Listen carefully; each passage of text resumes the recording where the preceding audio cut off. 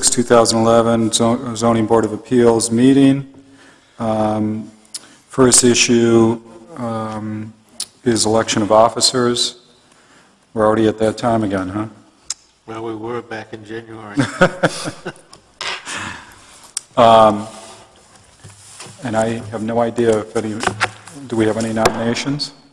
Nobody's expressed any interest as yet. Dave Johnson was the current chair. He's not here tonight. Was his term over? He can run for another term. He can run for another term. Can we table this issue to next time until he's... It's preferable if we get it slate, since we're already more than half through the year. We may not have another meeting, so... Okay. He didn't, I mean, you could... Well, since he's not here, we need another chair. You could nominate him, and I would argue because he's not here. We should nominate him.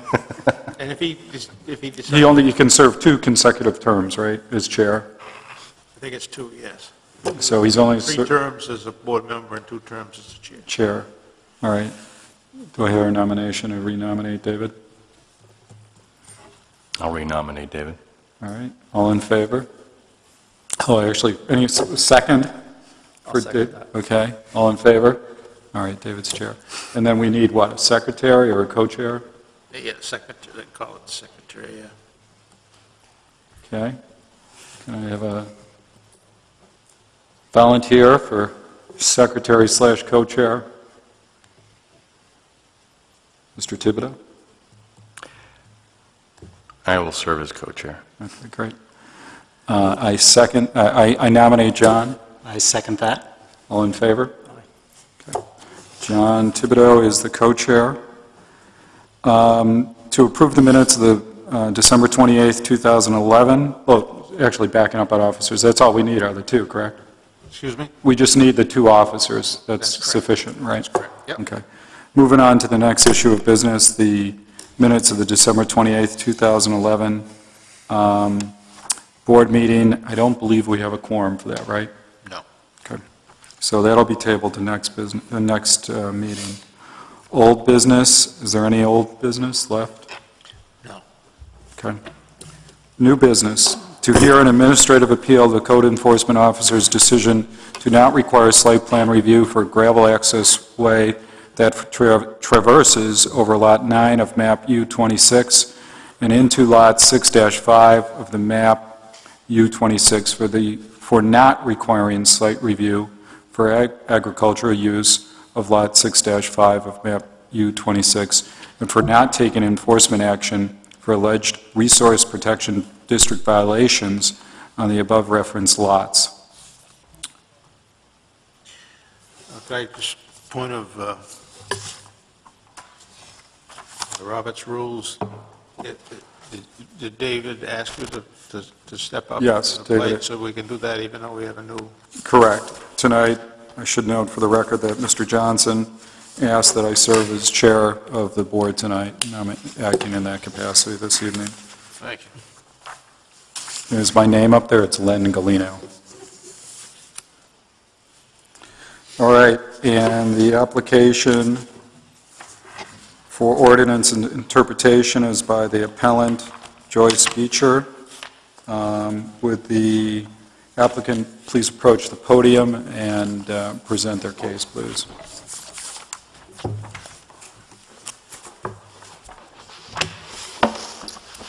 Bruce McLaughlin, attorney representing Joyce Beecher, applicant and resident of 4 Windmill Lane. I'm wondering if it would be helpful to have this up for the... Yes, please do. Sure.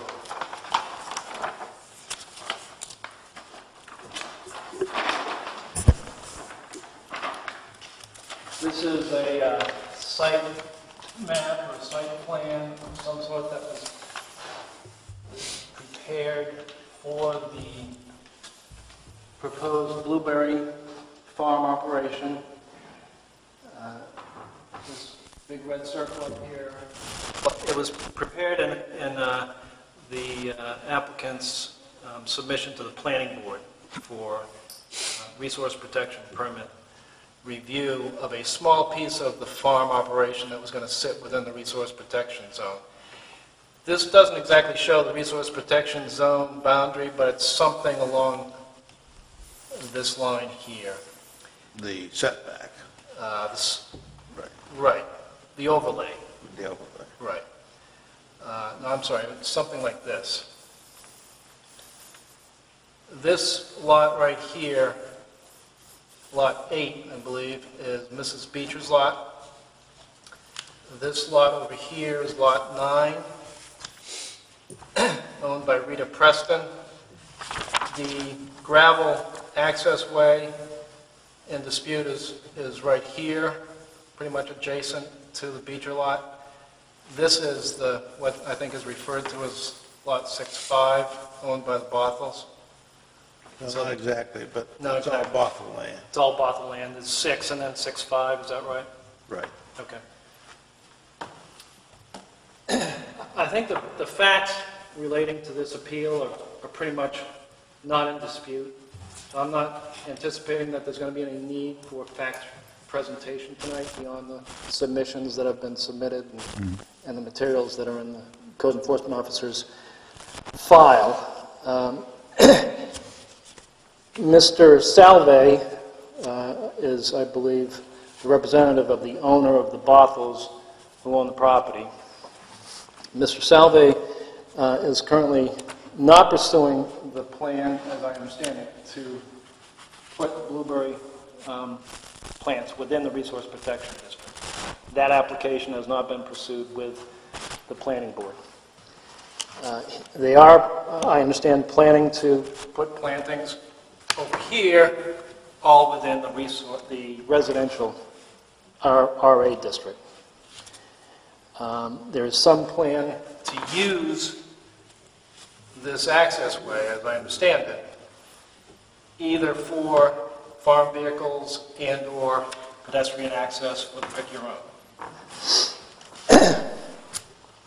In 2010, the code enforcement officer determined that the access road violated the ordinance because it's located in the resource protection district and there was no permit ever issued for it. And at that time, he directed the owners to, well, he directed Mr. Salve to revegetate that strip of land and remove the access way. In February of 2011, the code enforcement officer reversed that decision, finding that the road is permitted as a necessary accessory to the proposed agricultural use in this lot. Well, it's not proposed, but I mean, Okay, I'm sorry. The ongoing, or the existing agricultural use. We claim that this was an error and that the road cannot be used without a resource protection permit and without site plan review. When Mr. Salve applied for the resource protection permit for the then proposed use within the resource protection zone in Lot 6, we asked the code enforcement officer to also refer to the planning board for site plan review all of the agricultural use, including within the residential district. Say that last point again. We also asked the code enforcement officer We, your client. to refer to the planning board the use within the residential district for site plan review and for the use of the access road for site plan review. Those requests were denied, and we're claiming that that was error. I'll address the road first. The road is both within the resource protection district, the overlay, and within the residential district. So it needs to comply with both districts. There is no accessory use listed in resource protection district as a permitted use. So I would argue that the position that it's an allowed accessory use accessory to the primary use of agriculture only fits as an argument within the residential district. There is no accessory use listed within the resource protection district, so it's error for that reason alone. Even if you look within the residential district, if it's an accessory use to agriculture, it's what's called an agricultural related use, which is defined in the definitions section.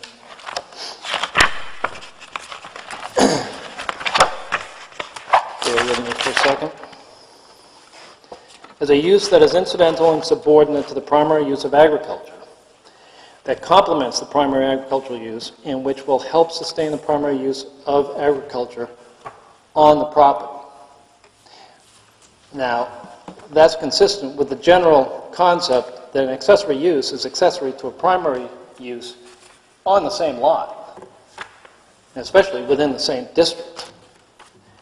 And I would cite you to Town of Union v. Strong, 681A 2nd, 14, for the general principle that accessory uses or structures are accessory to the permitted use on the same lot. Is that in your letter, that site? It is not. 681, A2nd, 14. Do you have an extra copy of the case for us? I don't, I'm sorry. I could submit it to you. What's the name of the case? It's Town of Union v. Strong, And what's the proposition expressed by that decision? that the concept of an accessory use as allowed to go along with the permitted use only applies when the uses are on the same lot. In this case... And that holding of that case says that if you have, what's the relationship between the applicant and this owner of the property on which the road goes over? Well, that's a very good question. The road that it goes, the lot that it goes over is Lot 9. It's owned by Rita Preston. My understanding is she's some relation to the Bothels. But it is a totally separately titled piece of property. And I'm not, I'm sure it'll be clarified, but I'm not sure that there's clear right title of use in connection with. And you're telling us that Strong stands for the proposition that the accessory use has to be on the property, on the one parcel on which the primary use is being performed? I don't want to overstate the holding of that case. I don't think the holding of that case would necessarily be that strong, but it does state the general principle that that's what accessory uses are. And it stands to reason. If an accessory use is going to follow along with a primary permitted use, the applicable requirements of the ordinance are going to change with lots, with districts. Here we don't even have the same district, let alone the same lot or the same owner. In addition, the residential district has a side setback requirement of 30 feet, which I would argue would apply here, and the road's clearly within 30 feet of Mrs. Beecher's boundary. So it's error to conclude that it's a necessary accessory use permitted under Resource Protection District because there is no permitted use defined as accessory. What's the site for the 30-foot setback requirement? Do you have that? That is on page 61 of the ordinance.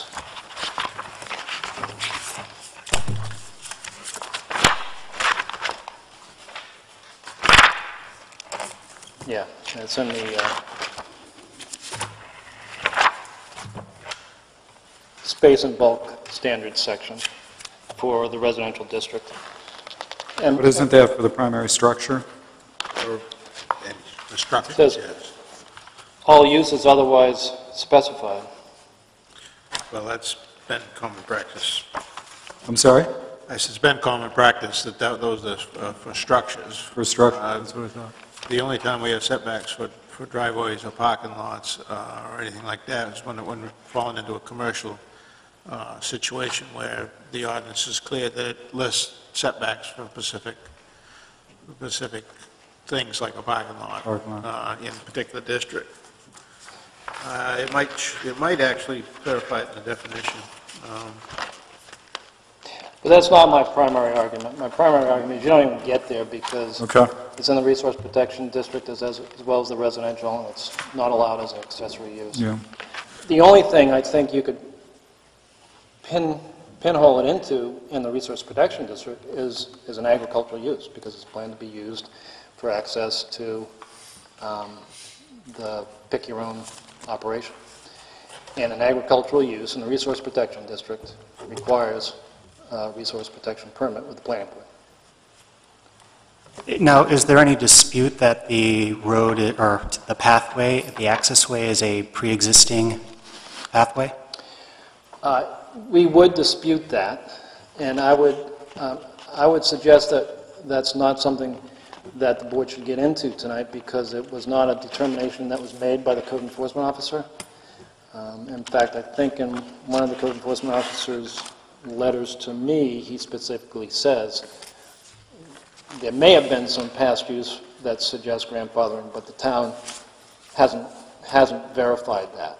So I don't think there's any determination that the code enforcement officer made in that regard that would be before the board for review.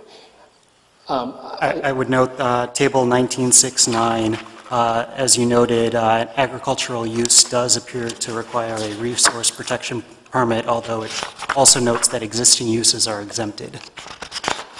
Okay, and if we get into the facts of past use, I guess I would want to reserve the right to have my client come and testify on those points. But I would also refer to Attorney, I hope I don't mess it up, Attorney Tarando's letter of yesterday. She refers to a past use of timber harvesting, which is not agricultural. Timber harvesting and agricultural are mutually exclusive under the definition section. So even if there was a past use for timber harvesting, which we would dispute, it doesn't get you any continuing use of that grandfathered use. It's a change in use. So you have to have a permit for the road, use of the road for agricultural purposes under the Resource Protection District, and under the residential district. I would argue that accessory use doesn't work because of the business with different lots and different districts and different ownership. So for those reasons, we request that the board find error with respect to the determination on the road, both as a permitted use and not requiring planning board review and site plan review. With respect to site plan review, we get into some arcane interpretation of words of the ordinance, but my view is that absolutely plain, clear language reading of the words in the ordinance with no ambiguities, no conflicts, absolutely require site plan review for any non-residential use. And before we even get into the definition of non-residential, the purpose language and the operative requirements language in the site plan review section are perfectly clear, and I'm at page 220, section 1991. 220? In my book. 1991 is the purpose section, 1992 is the applicability section. And what's the language you're relying upon? In the purpose section, the main language is that the purpose is to assure, and I'm three lines down, assuring that non-residential, multiplex residential, elder care, and similar facilities are designed and developed in a manner that ensure traffic safety and access, and a number of other typical site plan concerns. So it's clear, from the purpose that it's meant to cover any non-residential use. That purpose is carried through into the applicability section, which says that any of the following activities require site plan review, and those activities include, number 2, any non-residential expansion or change in use. This is clearly a non-residential change in use from apparently timber harvesting in the past, if that's was done, to agriculture, or the more recent application was to have it as a residential use, which is never pursued. Now, you touched on earlier the phrase agriculture-related use in relation to the road itself. Perhaps we could turn to what you view the uses are, what classifications the uses would fall into for the blueberry bushes and the pick-your-own harvesting operation. Would you categorize both of them as agricultural use, or would one qualify as an agricultural use with the pick-your-own then falling into an agriculture-related use? Well, that's a good question, I suppose. I think agriculture is Directly to page 3, 1913. Agriculture related is page 3, Correct. and agriculture is on page 2. Correct. And so that agriculture includes harvesting, selling, managing. I would argue that using farm vehicles to get across Lot 9 to Lot 6-5 is part of harvesting. Now, what managing. about pick-your-own operation? Again, I would say that that's part of harvesting and selling. Would that fall into an agriculture-related use? And if not, why not? Well, that's a use that is incidental and subordinate to the primary use.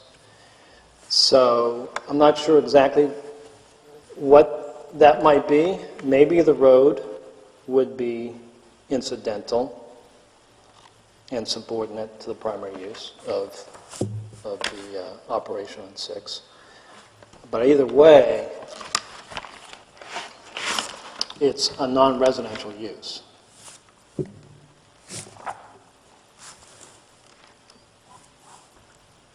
Did I answer your question? It sounds like your position would be that both pick-your-own and the planting of blueberry bushes would both fall into the category of an agricultural use?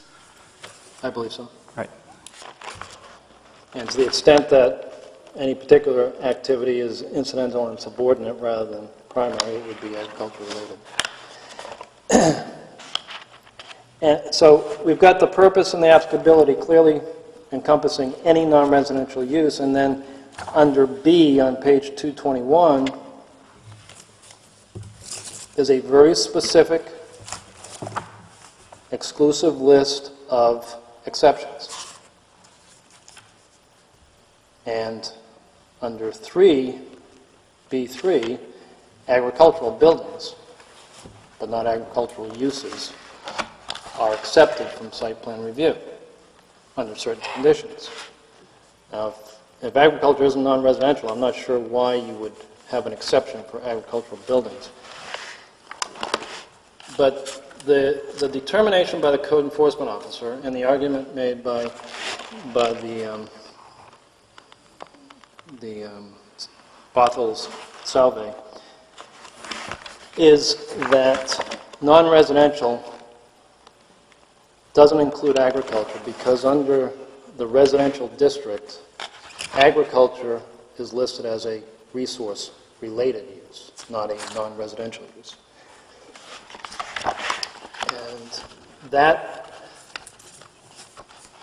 doesn't work because those are just, I think if you look in the context of the whole ordinance, and I'm now on page 58, with the list of permitted uses in the residential A district. And this is the same setup you'll see in all of the districts. It lists permitted uses and categorizes those as resource-related, residential, non-residential, accessory. Now, those are not mutually exclusive categories.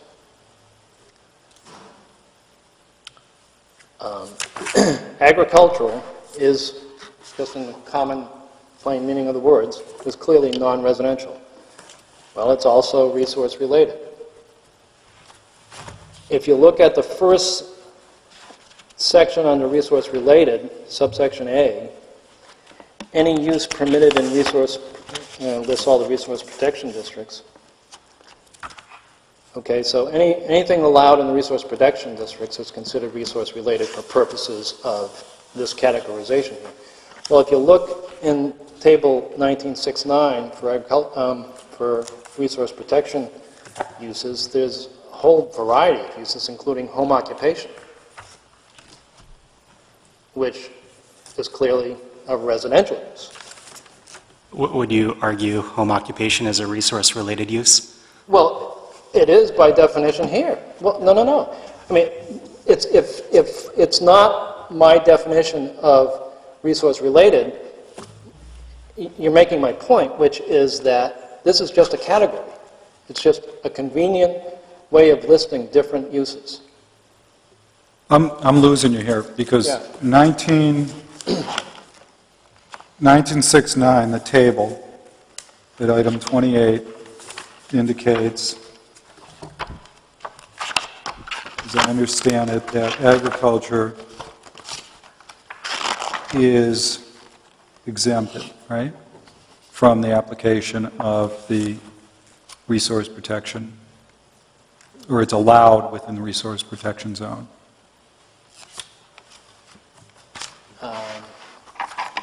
Where are we looking? It's on page 134. 134. At the top, item 28.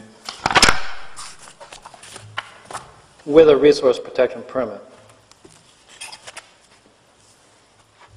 And it sounds like your position is basically, according to the plain language of 1961 with the definition of residence A district, the RA district, it appears to contemplate that every item listed in 1969 qualifies as a resource-related use by virtue of the heading. Is that your position? Right. So, for example, perhaps it would have been more accurately written with 1A beginning, instead of any use permitted, it would have been any resource-related use permitted in resource protection. No, I don't think so, because, first of all, resource-related as a term is not defined in the ordinance, nor is it used anywhere in the ordinance other than as a category within these districts. Okay, so maybe my computer is not perfect, but I did a word search of the whole ordinance looking for resource-related. The only place it appears is as a category of permitted uses in each of the districts. So it doesn't have a functional meaning for any other purpose in the ordinance other than serving as a convenient category to dump things in within each district.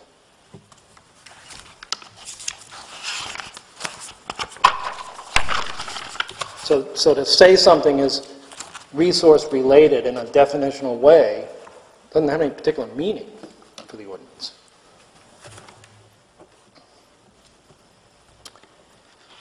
And if you look at the district, the residential district, page 63, section F at the bottom, is where the residential aid district talks about the different uses that require site plan review. So, again, my view of the ordinance here is to figure out what's in the site plan review, you first look at the site plan review section, and that gives you the general scope. But then you look in each individual district to see if there's something else that isn't within the general scope. Doesn't it have to, in order to require site plan review, it's got to be one of the things listed right at the top of page 64, which is has to be in section, it has to be multiplex housing or items under 2, 3, or 4, right? Well, but when you get to 4, it says any other use or activity listed in 1992, which gets you back to site plan review, general scope. So you're just relying on the general scope statement. Right. And they're relying on 1 through 3 as saying that those are exclusive. Well, no, they're not, because clearly 4 takes you back to the general scope. So the scheme is that 1992 gives you the general scope of site plan review, any non-residential use, except for specific items. But 1990, Then each district gives you another possibility of options in addition to what's stated in the general scope. but the purpose section is 1991, right? Right. And item 4 on page 64 is any other use or activity listed in 1992. And agriculture is not listed in 1992, is it? No, but any non-residential change in use is. So it comes down to whether or not agriculture falls under residential or not. Falls under non-residential. Yeah, and their argument is that it's residential, right? Right. More accurately, their argument would be that there are potentially 3 categories. One is resource-related use, another is residential, and another is non-residential. Perhaps you could turn to your argument about Section 981, subsection 1, the amendment in June 10th, 2010. I'm sorry, where are we? Page 176, Section 1981, Yes. entitled Buffering of Non-Residential Uses. Right. That's an example of non-residential being used in its common sense dictionary definition as anything that's not residential. And it says, the required side and rear yards of non-residential uses, except agriculture. So your argument would be that sentence right there contemplates that agriculture is a non-residential use, but it's accepted from this restriction. Exactly. In this section. Exactly. And by virtue of this sentence, we should incorporate agriculture into the category non-residential uses throughout the ordinance. You should apply the plain meaning of the term non-residential, because that's a good example of how it's used that way, and the categorization within the districts, which are clearly not mutually exclusive, resource-related and non-residential, does not give you the alternative meaning. So, now, my understanding is the blueberry bushes were planted in May 2010. Is that disputed at all? I don't know. I don't know. Because this amendment went into effect in June. How that will play out, I can't speak to right now, except the contemplating agriculture as a non-residential use, using this argument, one could argue, came into effect in June 2010. What section are you looking at there? The exact same subsection 1981, subsection 1, which What page is that? 176. Well, that, it doesn't preclude the rest of the application of all of this. I mean, it's an example of what the authors of the ordinance understood non-residential to mean, regardless of when it was inserted into the ordinance. It's not an operative provision that's being applied to this case. It's just an interpretive aid.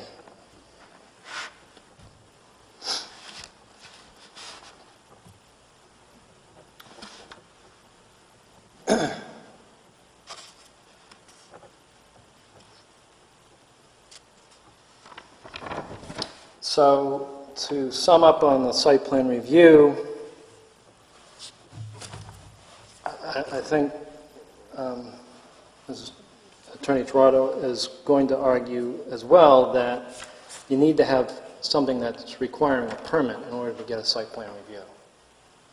And because in the Resource Protection District, in the residential district, agriculture is permitted without going to get a permit, well then you don't have to also get a site plan review but that doesn't necessarily follow, because site plan review is just another set of requirements and procedures that can apply to any use independently and separately from permitting, review, and procedures, just like performance standards. If you look under the residential district, even though something's permitted, it's still got to comply with the performance standards. So if it's permitted, it's got to comply with the performance standards, and if site plan review says it's required, you've got to go through that process. Now, under your argument, say farmer has been in Residence District A, has been growing strawberries for the last 10 years. They decide they want to switch to planting carrots instead. Would that be a change in use requiring site plan review? No, those are both agricultural uses.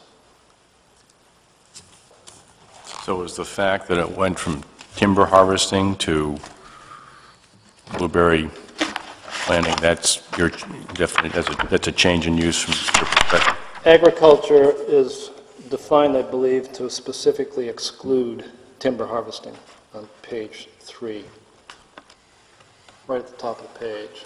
Mm-hmm.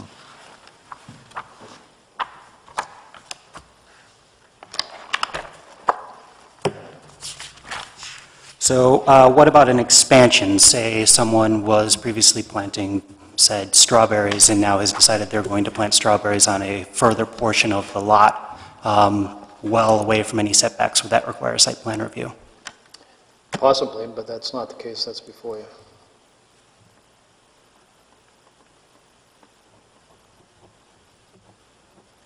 Anything else?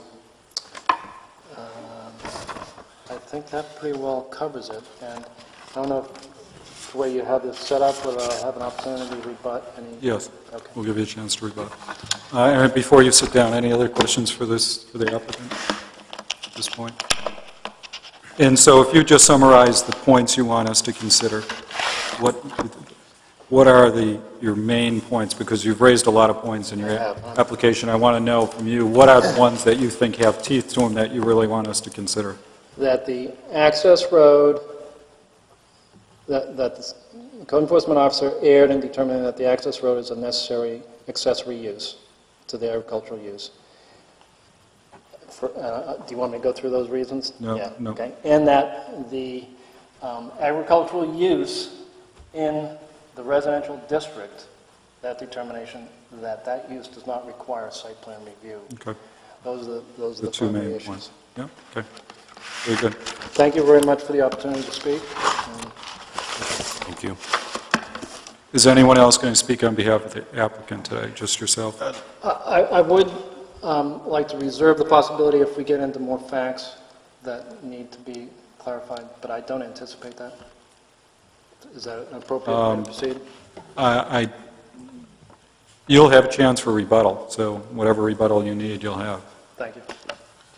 Yes, Mr. Smith? I'd like to make a few points. Sure. Do you want me to be available for comment? No, you're all set. First off, the access, the road that was there is no longer a road. I can tell you one of the two reasons why I took the stand I did was because there's nothing in the ordinance that precludes the applicant from using a tractor to get to the blueberry fields through the woods. And taking out the gravel that gives it a hard packed surface to run a tractor on, because it's already in and been there 10 years, seemed to me would protect the resource to a greater practical extent than running a tractor through the woods and digging up the natural buffer. So from that perspective, I put some limitations on the use of that cleared area through the woods you can call it whatever you want. You can call it a road if you want, but it's not a road because it's only going to be used for a tractor and to walk through the woods to get to the blueberries. So it's very limited in exactly what it is. Usually Don't they also have to go across that road for the pick your own? Excuse me? Customers have to go across for the pick your own aspect of the operation, don't they? They would walk up it, but they don't have to, they wouldn't have to utilize any of it. The plan is they're not going to be able to drive up that? No. They'll park on, what is it, 77?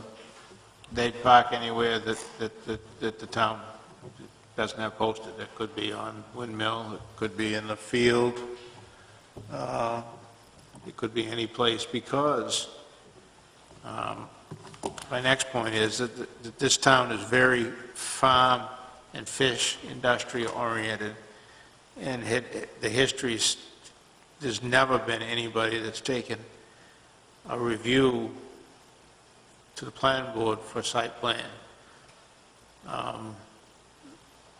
Because of the fact that those are industries that makes up the fabric of the town itself.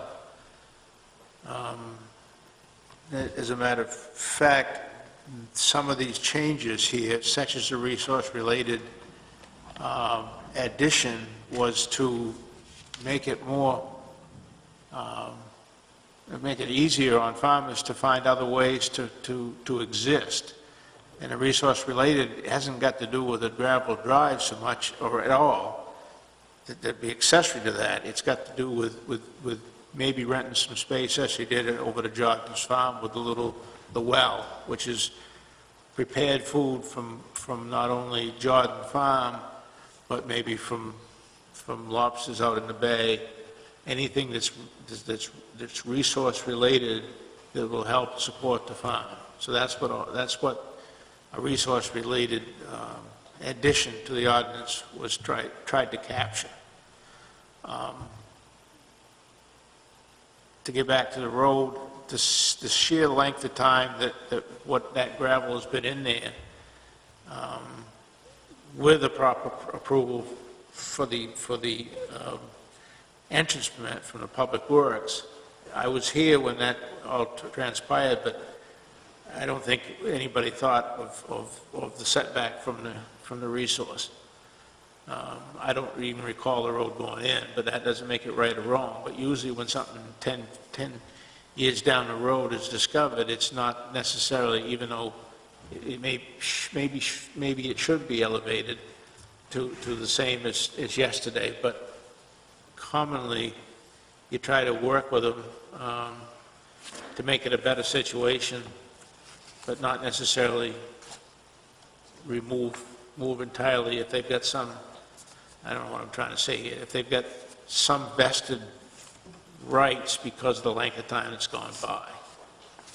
So that's why I rather than completely take the gravel out and let the tractors dig up the natural duff, the resource would be protected better if they could leave it and they even agree to go as far as letting the grass grow completely across rather than the 8 feet. So to me, that's going to bring it back to where it was pretty much anyways, with a good surface. So that was my thinking on that. There is no possibility to get that road in. If you consider a road, there really isn't a possibility to have site plan review for that at all anyways. But did you say that Because it's not allowed. did you say that tractors, that it would be used by tractors as an access point on occasion, Yes, as well as a trail, foot traffic and what have you? correct. Okay. And does the fact that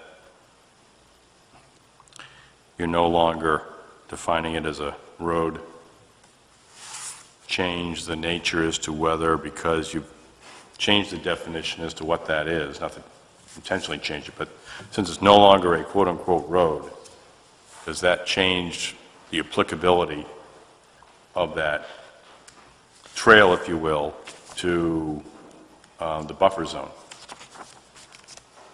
In other words, if I think you can look beyond that, and if none of this had transpired, and it came to me now, knowing full well that he didn't need that as a road, I could justify saying, okay, grass it over, and let it grow back to whatever it can grow, realizing that a tractor's going to go up there on occasion and people are going to walk in there with a path. The only difference being is it is a hard pan surface compared to what was there before. So really, that's the only difference. So I don't see it as much more than a trail, which we have trails. Now, you used the phrase road and talked about classifying it as a road at one point and then not. When you refer to classifying it as a road, are you referring to the 99 permit application? Well, the 99 permit application was for a driveway to get to a single-family dwelling, and that's when the road was put in under those premises. So it had the blessing from the Public Works. There was no permit necessary from my office at that time because nobody had actually gone out and delineated the upland edge. Not to say that makes it right, but 10 years down the road, if you let it grow back, and I can't stop somebody from running a tractor up there. I guess that's my point. And the application was for a driveway as opposed to a road? Correct.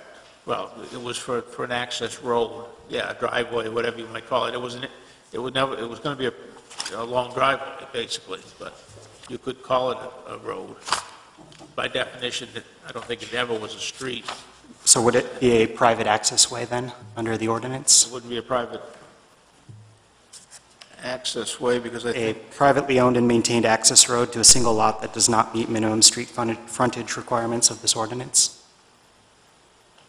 if it doesn't have street frontage, then it would have, in 2000, it would have required planning board site plan review for a private access way in lieu of frontage. But, and I'm not sure whether there was a frontage enough to make that legal anyways. I assume that maybe it was the case, but Bruce, but you the want- simple fact that they're grassing it over, from my perspective, setting aside any of this, is that the road is gone. is, And I cannot control tomorrow or next week whether he runs a who tractor. drives over there with a tractor, right? So, I mean, that's the bottom line. So were those all the points you wanted to make, or did you have more? The only one I wanted to make is, I guess that was, the permitted uses, to me, is clear that there are resource-related uses, there are residential uses, there are non-residential uses, and accessory uses. Agriculture is neither a residential or non-residential use. I believe it's a standalone use, and that's why it's listed as such. So I don't think you group it into either one, because it may be on either ones of a residential lot or a commercial lot, but bottom line is, it's got its own category. And it does not require site plan review because, It doesn't require site plan review because resource-related uses aren't listed on what we just went through. There's no place that says that the site plan review is required for a resource-related use. So I guess that's all I have at this point. any more questions for Mr. Smith?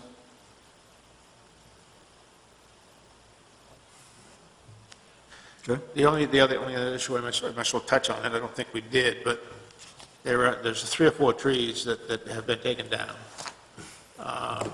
within that buffer area. And if I was waiting on enforcement because the applicant was still up and down whether he was going to take that to the planning board. If he was, that the approval would allow him to strip that. So that issue is out there, and it may have to be addressed if he decides to pull that completely. But that's, Oh, what, the application? yeah, if he pulls the application from the planning board, It's currently pending, but they asked him. for that resource, yeah, for that area that's in the resource protection. Yeah. It's- As I understand the current status, is he filed a request for a permit with the planning board. The planning board asked him for more information, and Right. now he's deciding whether or not to continue to prosecute that permit, right? And at such times, if he gets approval, then that's a done, it's a moot point. If he pulls out completely and makes that statement to me, then we're gonna have to address, unless it's part of a larger timber harvesting operation, then they may be required to plant some trees to replace that. Okay. So that Is that can be remediation- taken care of, but not necessarily at this point. So as you see that in your mind, that's separate and apart from the issues that are before us today? I do. Okay. And you agree with that? Yes. Can I just Sure. go back to one other, I guess, factual question that I have? Is it, and it concerns the road/trail, is it the proximity of that road to the RP1 district Yes. that's giving rise to the concern that it should be site plan, there should be a site plan review? Yeah, it's within the 250-foot buffer Okay. from the upland edge. It's not necessarily the plantings of the blueberries per se. It's the proximity of the access road to the RP1 district. It's, yeah, it's kind of a, I'm drawing you back in, yeah. If you could just identify yourself for the record. Bruce McLaughlin, again, for the record. You're going to have to copy it, so the recorder will get it. I think it's fair to say, and speaking for Mrs. Beecher, she has nothing against blueberries. It's not the issue of planting blueberries. It's all of the potential impacts of the operation on her lot and her residential use. And key to that is the threat that there's going to be two things. One, people traipsing up and down here in droves, potentially, during the busy season, which is in feet of her house. And also, as was mentioned, the possibility of people parking wherever parking is not prohibited by the ordinance, which would mean possibly everywhere along Winding Lane, Windmill Lane, I'm sorry, which is a very narrow passageway as it is. So having people, and presumably people could park on either side of the lane. And so it's those kinds of impacts. She also has concerns about potential impacts on her septic, which is right in the rear of her lot, downgrade from the agricultural operation. I think, and those are all issues that can be quite easily and readily addressed in a site plan review. And I don't think, I understand Bruce's concerns about the character of the town and the history of agriculture, but I don't think that site plan review has to be this big monster threat to farm operations that are favored and would. I was just going by the history. Absolutely. But my point is, I don't think going through the site plan review is going to kill this project, and we're not trying to kill this project. We're just trying to minimize the impacts, particularly foot traffic and tractor traffic and parking, mostly.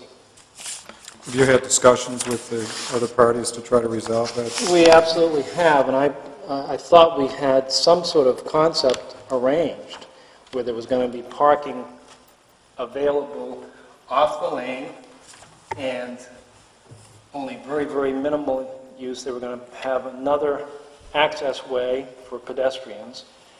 And we've tried to work that out, but, and I wrote to them outlining those possibilities, and we just need to have something that guarantees that that's going to be, rather than just an oral agreement that can be breached any time. Either we get some sort of agreement with them on those things that's binding, or we get public official review that requires it. Thank you. Thanks. Okay, the appellee. Good evening, Chairman Galino, members of the board. My name is Joanna Taranjo. It's like Toronto with a J in place of the second T. I don't mind if you butcher it. Before I was married, I was Brown, which was a whole lot easier to say and spell. So feel free to call me Joanna. We are here tonight. I am going to briefly walk through my letter because I know it's dense and I know you got it late, and try to kind of briefly address the arguments that were raised in the appeal and those that have been raised fresh tonight. I'm going to start with site plan review issues and then go on to the access road because that's how I addressed them in my letter. Essentially, our position is that the way that Council for Ms. Beecher is arguing that the planning board should determine whether to complete site plan review or not is backwards. It's looking at it from the appeal standpoint instead of from the permitting standpoint. If you were a person trying to figure out what you could do on your property, the first thing that you would do would be to go and look at the section that applied to the district that your property was in, right? You'd say, okay, my property is in the Residence A district. I'm going to go and look at that section and see what uses are allowed and what uses are not allowed. If you were to do that in this case, you would turn to page 57, which has at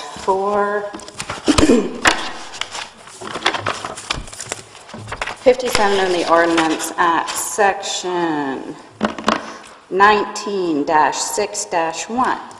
Sub B lists all of the uses which are permitted in the RA district, okay? Permitted means without a planning board approval process, i.e. site plan review. No conditional use approval by the ZBA. Those uses listed at B include agricultural uses, resource-related uses. The fourth or fifth of which, I believe, I'm not looking at the page, is agriculture. Below that, at sub 2, are non-residential, residential uses, non-residential uses, accessory uses that are specifically listed as permitted. Okay? If you were to go down to subs C and D, you would see the categories for which other types of uses are listed, still in the same categories, resource-related, residential, non-residential, and the like, and for which conditional uses approval and other types of approval are required by the town. When you get to sub F, you see the uses in the RA district for which site plan approval is required. There are, I believe, 4 uses listed in sub F. 1 I don't list in my letter, I don't know what it says. 2 is non-residential uses listed in section 19.6B3. Okay? We're in B1, agriculture. So that's not us. Site plan review is not required. 2, non-residential uses listed in 16-6-1C2. Again, that's not us. We're in B1. Site plan review is not required. 4, any other use or activity listed in 19-9 applicability as requiring site plan review. Okay, there's one more category that we need to go and look at to determine whether our use, which is listed in B1, requires site plan review. If you go to that, it's the section in site plan review at 19-6, which Council for Ms. Beecher was discussing with you earlier, which lists any non-residential expansion or change in use at 2, and at 4, any other activity or use requiring planning board approval. Okay? Again, so my position, and I think it's very clear, is that that language at 2 and 4 in 19.6, which is site plan review, I think it's on or around page 130 or 150. You guys were looking at it earlier, and I didn't put the page numbers in for me. That I can find them. 220. 220, thanks. So the language that is relied upon in 19-9 site plan review is, I think, pretty inarguably, pretty general. It's kind of saying any non-residential use. But it seems to me that the line is extremely clear that non-residential, as used in that sentence, cannot be read to include uses back in the regulations that are specific to the district, that are specifically in a separate category that doesn't require site plan review.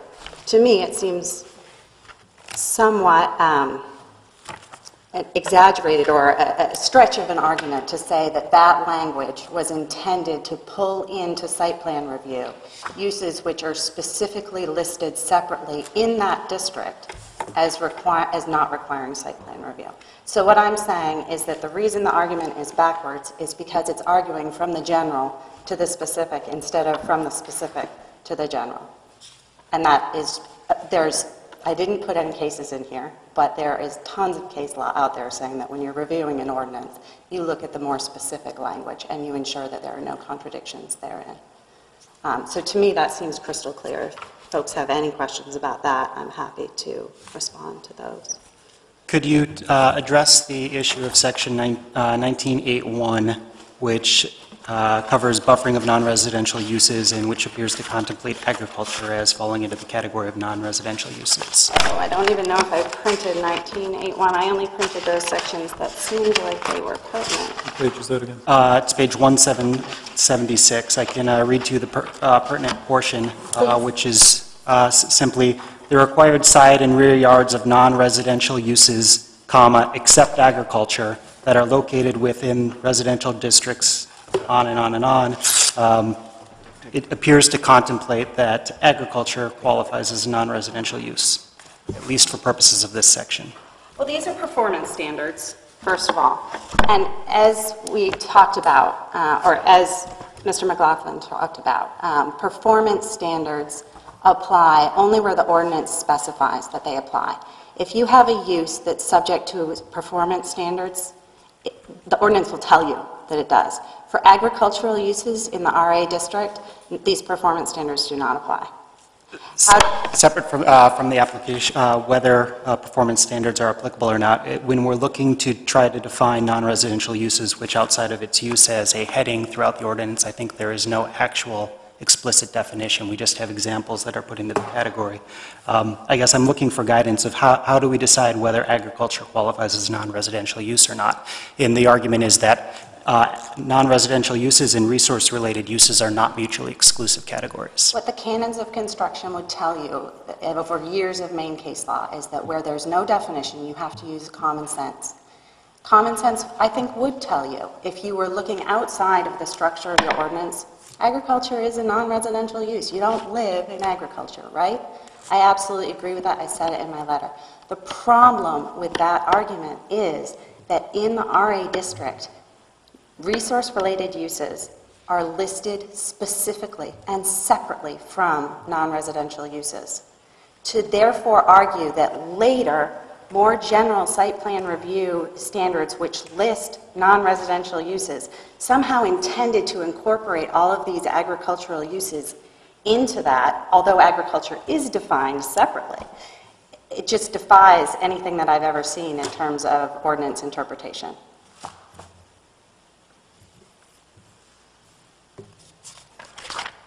So we have a list in the RA district which says that agriculture is separate from residential uses and non-residential uses, and that it's a permitted use without site plan review, without conditional use review, etc. Is it the appellee's position that planting of blueberry bushes is an agricultural use, as is pick your own operation, or does that qualify as an agriculture-related use? That would be our position, that both of those uses in the RA district are agricultural and are permitted without a permit in the RA district. Now, let's bear in mind that the question regarding the pick your own farm is somewhat unripe, given that that does not yet exist on the property. There are 150 blueberry bushes on there. Excuse the pun,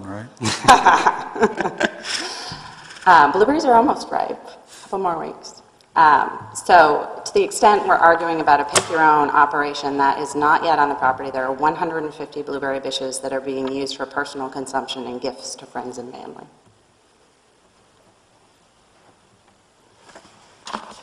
Are you suggesting that we're going to revisit this if and when they start to have people visit their property? No, I don't think there is anything in the ordinance that requires site plan review for agricultural use in the RA district. I think that is clearly exempt from permitting. To the extent there are blueberry bushes planted in the RP buffer, which is the area that's 250 feet from the critical wetlands habitat. So we're not talking wetlands, we're talking the area within 250 feet.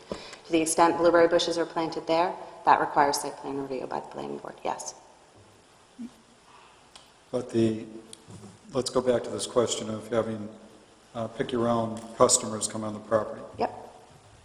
Are we to review this today based upon the assumption that that's going to occur? Or are you telling us that at this point in time we can't take that as a fact because they haven't made up their minds whether or not that's going to happen? What you're reviewing is the code enforcement officer's decision that site plan review was not required for agricultural operations in the RA district, and I think the ordinance clearly supports his decision. You're dodging my question. I'm not dodging your question. I think that a pick-your-own facility for blueberries is an agricultural use. Okay, so you want us to consider it as a pick your own facility? It's an agricultural use, yeah. Yep. So that's almost everything I had was on the site plan review. I did want to go back to your point again on the performance standards and call out, but fortunately you asked me the question on it, that where those apply, the ordinance specifies that they apply. It is entirely possible that agricultural uses in other districts require site plan review. I didn't go and look. I would guess that your comprehensive plan breaks out all kinds of uses in different types of categories, and that's why they're broken out like that in the districts. It doesn't in the RA district, and that's where our property is. If you were going to figure out what uses you were allowed to do on your property, you'd look at the regulations applicable to your property. So, moving on to the road, unless anyone has questions on the site plan review issue. If I may just comment on that, except agriculture. Oh yeah. I believe, because of I've been involved with somewhat with the changes, that the reason why that's put in there is so that everybody was clear that we don't want to take 25 or 30 feet of land and not allow people to have agriculture. So I think it was more to stress the point that it doesn't apply, even though it's probably not the place to put it. I think the concern by somebody on the committee was, oh, geez, let's make sure that everybody understands that we don't need to, this is just my personal observation. But I think that's the reason why it was added. So moving For what on. it's worth. Moving on to the road. Our position with regard to the road is that it is located in both, or the access, the gravel access, whatever you want to call it, is located in the RA district and the RP buffer. It's within both zones. It is an existing use. That access has been there for, as Bruce said, since '99, so 12 years, is that now? It's probably 11, because I think it was built in the winter, but I could be wrong. Anyway, it's been there a long time, and it is being allowed to grass over. It is being narrowed from 14 feet to 8 feet by planting of vegetation to revegetate certain areas. It is gated off. The intent is to use it for access for farm equipment, to take care of the property that's out back there, and for foot traffic associated with a potential future pick your own, if there were to be one, and for personal foot traffic when the people that own the property go up there to pick the blueberries themselves. It is, I think, relatively clearly a use that is addressed in the same fashion as the underlying use which it serves. Counsel for Ms. Beecher indicated that that there are no accessory uses listed on table 19-6-9, which indicates, that table lists all of the uses, and it indicates what type of permitting is required for those uses.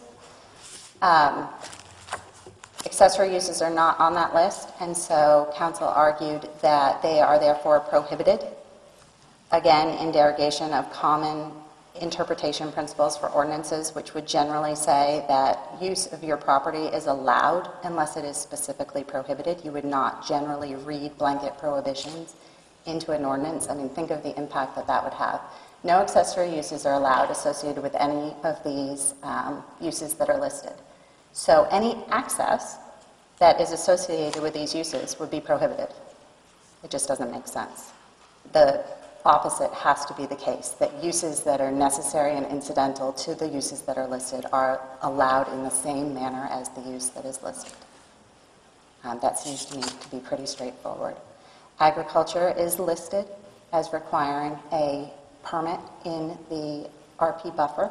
So, however, just to quickly turn to your prior point about items that are not listed in the table, just so I make sure I have this clear, your argument is that the items not listed in table 1969 might be an accessory use that is not listed here might be permitted. Is that your position? My position would be that a necessary and incidental use, and that's the customary definition of an accessory use, would be permitted in the same fashion as the use is on the table. Although we have the language of subsection D, which states that uses shown as prohibited uses and any other use not specifically listed as permitted use or a use permitted with a resource protection permit shall be prohibited. So it seems to explicitly state that if it's not listed, it's prohibited. Yes, I understand what you're saying, but generally speaking, an accessory use would be considered part of the underlying use. And I don't think that by stating that any use is not listed, that it was intended to prohibit any accessory use. Because like I was saying, if you look at the common sense application of how that would work, that would mean that if access was required or any kind of small structure was required, that that would all be prohibited. Although this is in a section that's designated a critical wetland buffer overlay district, which is 250, the area that's 250 feet from a wetland. It's a huge swath of land. So you've got your wetland area, and then you've got a circle that's 250 feet around that wetland area.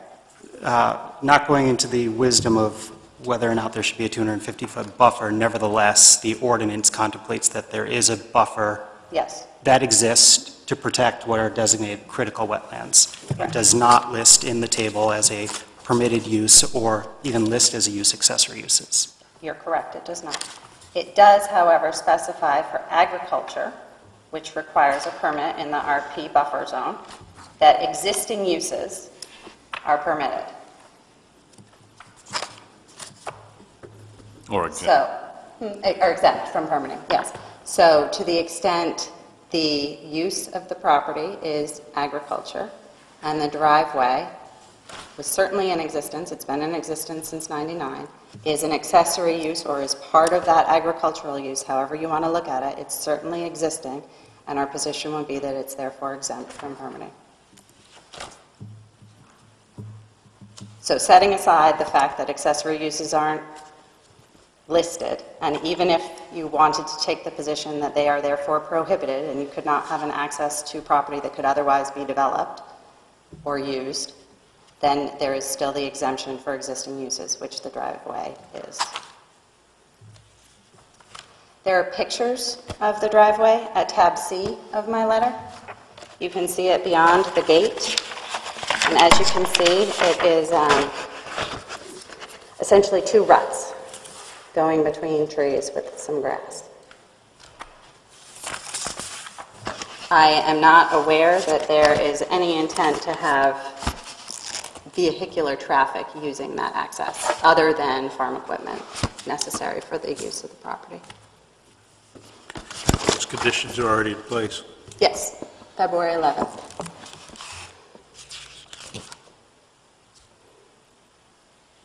And what about the point that's been raised by the appellant that this is not appropriate because it's actually an access on a different parcel? That parcel is owned by The grant, It's Rita Preston. it is Rita Preston, but she's family. I'm trying to remember exactly what the relationship is. The Barthel's mother's sister. Okay. And to the extent right title and interest were necessary for these proceedings, it could be provided. I take it, have you had a chance to look at the case he cited? The Union v. Strong case? No, I just got that citation tonight. I would guess that it stands for the proposition that I've looked at a lot of cases regarding accessory use and principal use. I am certainly aware that there are cases out there that say that the accessory use of property cannot overwhelm the principal use of a property. I'm not certain that there is any case law out there, and you can correct me if I'm wrong, that says that an accessory use must be located on the same property as a principal use. I certainly believe there are plenty of access ways that go over property that is separately owned. I think that's a pretty common practice. And if I understand the status of this road, it's been there since 1998. 99. And it's been allowed, per the CEO's request, it's been allowed to vegetate more so that it's a narrower driveway at this point than it was before. Yep. And sorry, Len. Go ahead. Oh, Chris. And so, by virtue of the fact that it's been allowed to return to returning to a vegetated state, and because of the additional conditions that Bruce has attached to that road, and the fact that that agriculture exists in Table 1969 as a permitted use or an RPP, for all those reasons, you would argue that the road itself doesn't require a site plan review. It would be after the fact site plan review for something that is arguably grandfathered and does not require a permit under the current table. Has the road been used for agricultural, or the pathway or the access way, however you want to classify it, has it been used for agricultural purposes during the last decade? During the what? Has it been used continuously for agricultural purposes, at least Since on a it's installed? Correct. I don't understand the difference between... Yeah, I think that there's been timber harvesting, which is a different use. I don't know that the use has been continuously agricultural since it was installed. It was originally installed to be a driveway to access a single-family home back in '99. Yes. There's been timber harvesting, there's been clearing, there have been various uses like that the access has been used for.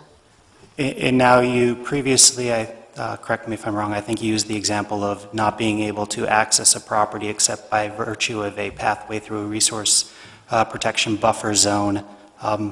Is that about accurate? Am I misstating that there? I'm not understanding. I think you were using an example a couple minutes ago. My primary question becomes, this lot does, however, have access on Route 77 and another portion of the lot. Is that correct? It has street frontage.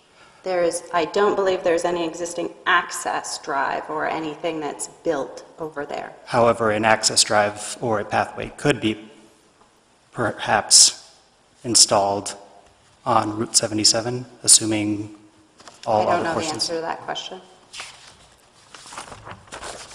We're talking about lot 6-5?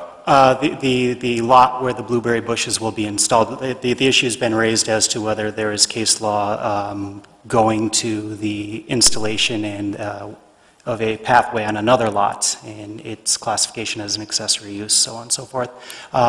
It begs the question of, well, this lot does appear to have access to Route 77 elsewhere, such that the pathway would not even need to run through another lot where there's an issue as to title and relationship of the different lot owners. To be clear, there is no issue with regard to title. There is right title and interest. We're not required to submit that. We submit it as part of our planning board application, and when we were planning on doing it as part of the RP buffer, and that's not part of this appeal. If this board needs that documentation, we can certainly provide it. To the extent we're talking about the code enforcement officer's determination with regard to whether the existing access required site plan review or not, I think the ordinance is clear in that it says that existing uses are exempt. And with regard to questions about whether there could or could not be a separate driveway built at some time in the future, is really somewhat beside the point when there's an existing access that's being used. The existing use was originally for a single-family home and then for timber harvesting. There have been, the access has been continuously used for different reasons. It was installed with a street opening permit as a driveway in '99, yes. And does that qualify as an existing agricultural use? I don't think it does. And I question, frankly, whether the RP categories were exactly the same back in '99. I don't know the answer to any of those questions. I don't know whether site plan review was or was not required. It is now a grandfathered existing use.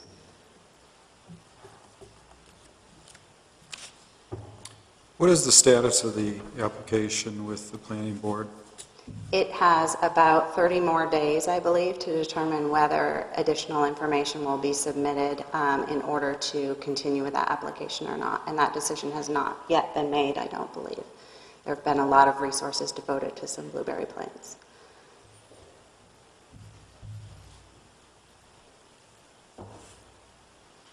Further questions? Any other comments from the No, thank you. Ellie? Okay. We'll hear any rebuttal that the appellant has.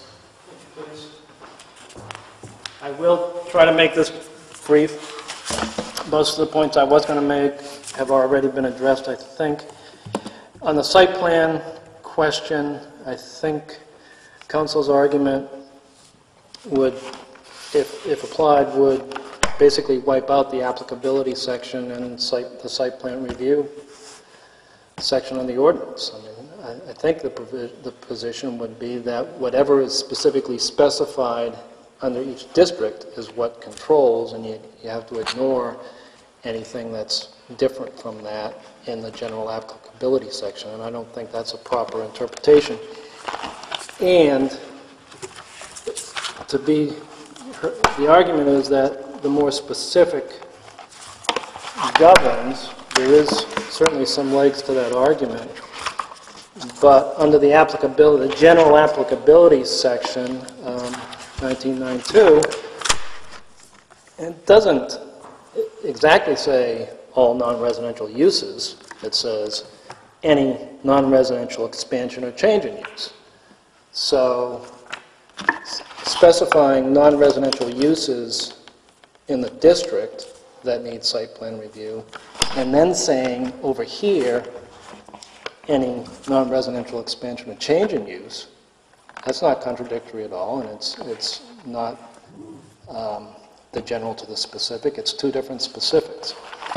And the only other point I'd make on the site plan review is that if there's a conflict between provisions, section 1910(1) on page 233 says that the more restrictive provision applies.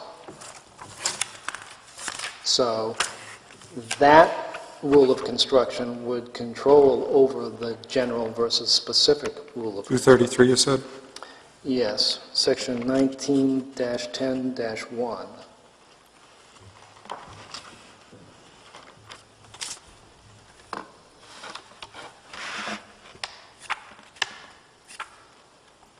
More restrictive and specific provision shall control.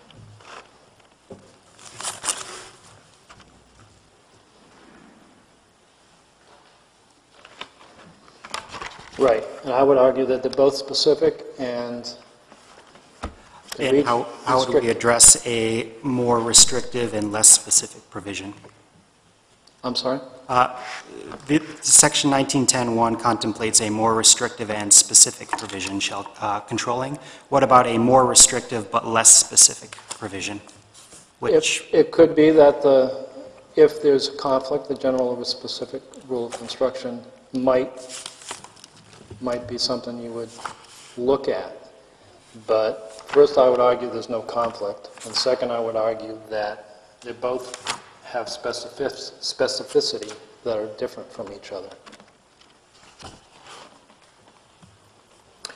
So those are my rebuttals on the site plan review. On the road, primarily 2 points. It's been argued that the road or path or driveway, whatever you want to call it, I don't think it matters what label we give to it. Whatever it is a use. And as it's been pointed out, it's not you can't fall under accessory and get permitted in the resource protection. The argument is that it's an existing use. Well, first of all, it's not a legal existing use. It's not grandfathered. It didn't come in before the ordinance. It was developed in the Resource Protection District. At the time it was developed, perhaps the code enforcement officer didn't know, nobody pointed out that it was in the Resource Protection District. Nevertheless, it was, and it is. And it didn't get permitted as required. So it's not a legal existing use. And, number two, the argument is that it falls under the exemption for under 1969 for agriculture existing uses. Well, it's not an agricultural existing use. Arguably, it's a use that was designed for a home that I would say has been abandoned, or maybe it was used for timber trespassing, although I think those facts aren't really clearly presented here. Nobody said when or exactly how that played out. And again, the code enforcement officer didn't make any determination about grandfathering. In fact, specifically said that we don't have those sufficient facts to make that kind of determination.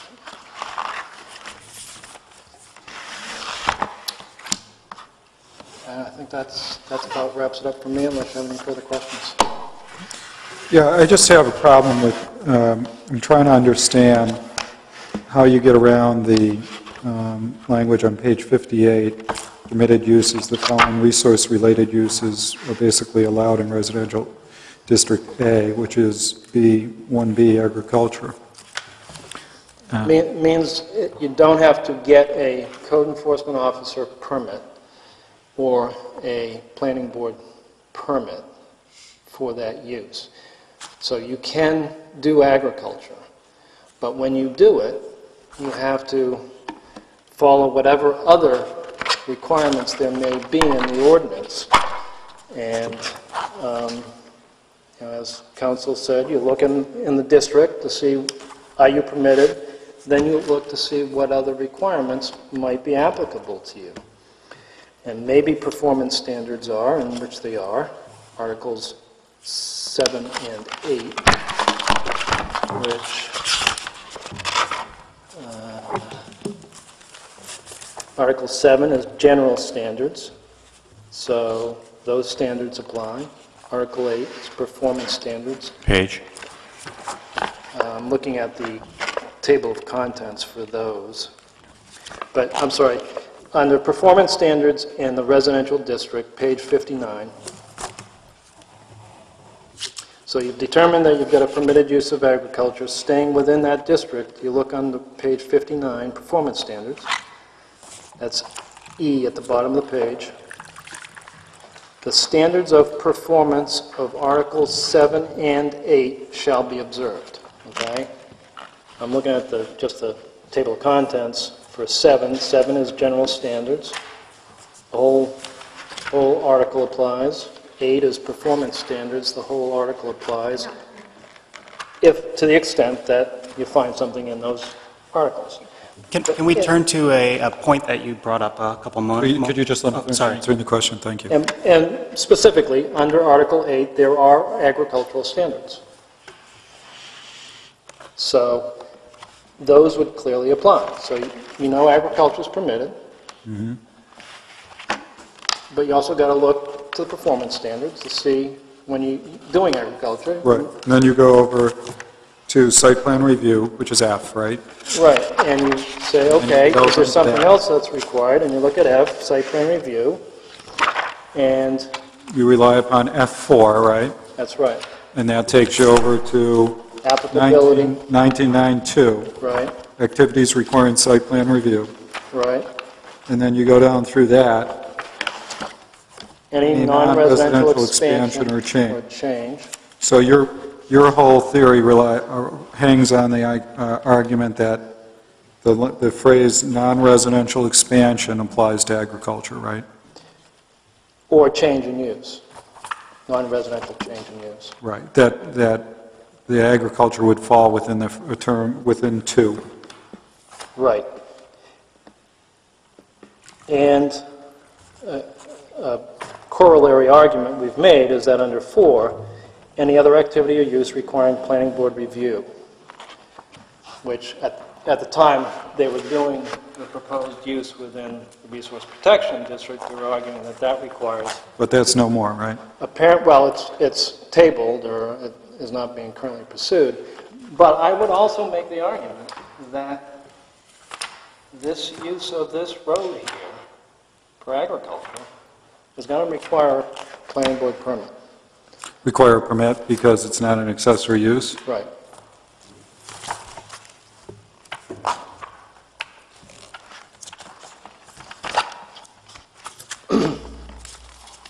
Anything else? So to turn to the point you made about permitted uses in agriculture not requiring a permit, does that accurately describe your comment? The question was, what is the purpose of having the categories here versus the site plan review? And I think you made the comment that agriculture as a resource-related use, a permitted resource-related use, would not require a permit. Is that accurate? Not a code enforcement officer or planning board permit, correct. So, and then you commented that you turn to subsection F, site plan review, which lists the 4 different categories, in that it's the 4th that then is triggered. In order to trigger any of these 4 categories, though, it seems like subsection F implies that the following uses and activities shall be subject, this is page 63 at the bottom, the following uses and activities shall be subject to site plan review by the planning board according to the terms of Article 9, site plan review, prior to the issuance of any building permit, plumbing permit, or other permit. So if there's no permit to be issued, is site plan review ever triggered? I believe it is.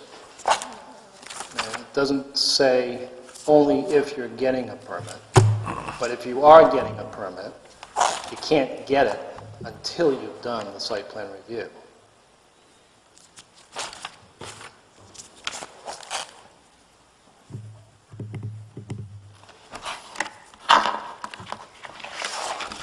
Any other questions for the appellant? No? Thank you. Thank you very much.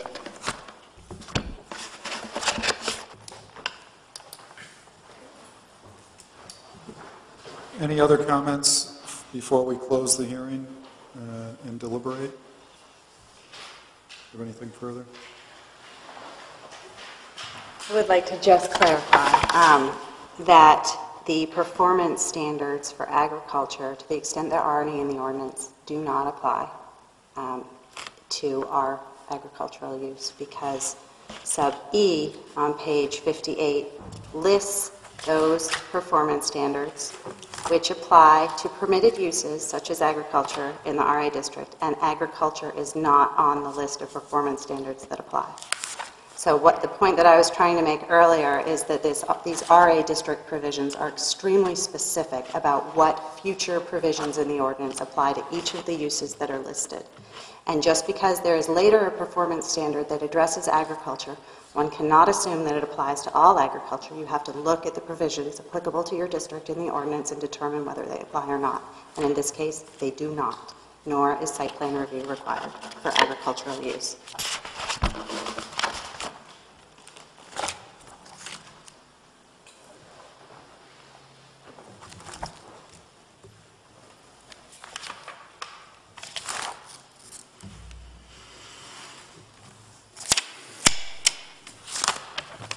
Okay, we're going to close the, Mr. Smith, do you have anything else you want to add before we close the public part of this? No.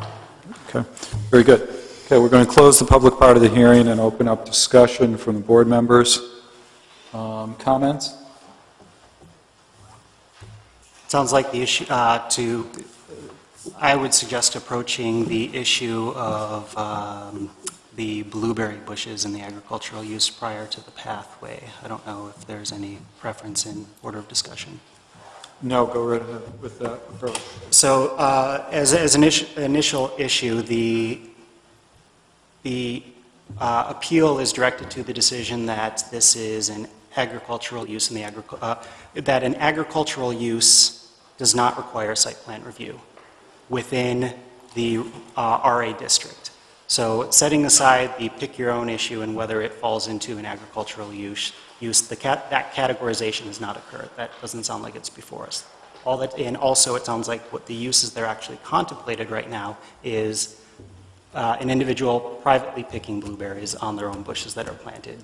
It may or may not become a pick your own operation in the future. But for the present, it is just an individual private use of blueberry bushes, all currently just planted in the RA district, where that's, because it doesn't involve pick your own, would all qualify as an agricultural use. Can we just stop on that point for a second? I heard the applicant say, when I pressed her on that point, was that the current plan is to have pick your own, and that will be part of this operation, and that's what Mr. Smith was asked to review. So that then, that becomes an issue then as to, did Mr. Smith review pick your own and classify it as an agricultural use? That's my understanding.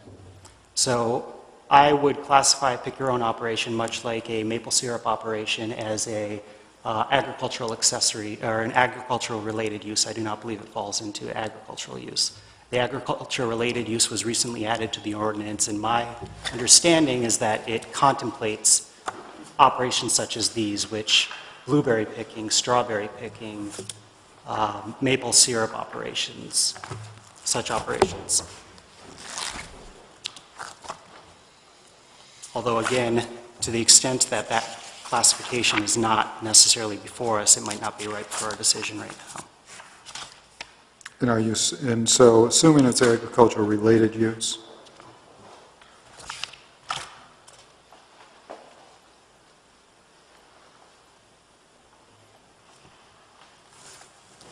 go ahead with the comments. We then have to look to the ordinance and determine if an agricultural related use is permitted in the district and proceed from there and consider both an agricultural related use and an agriculture use. That is assuming that the pick your own is before us. I would argue that the issue before us is whether agriculture is permitted without site plan review, not whether agriculture related use requires site plan review.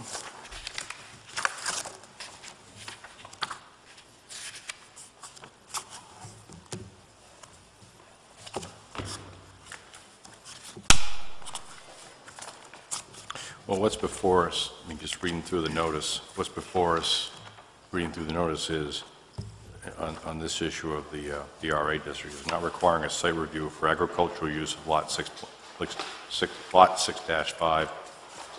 So what's before us is it or isn't it an agricultural use? Not, is a pick your own blueberry an agricultural use or not? Which is why I would say that we focus just on, I agree, thus that we are just deciding the issue of whether an agricultural use requires site plan review.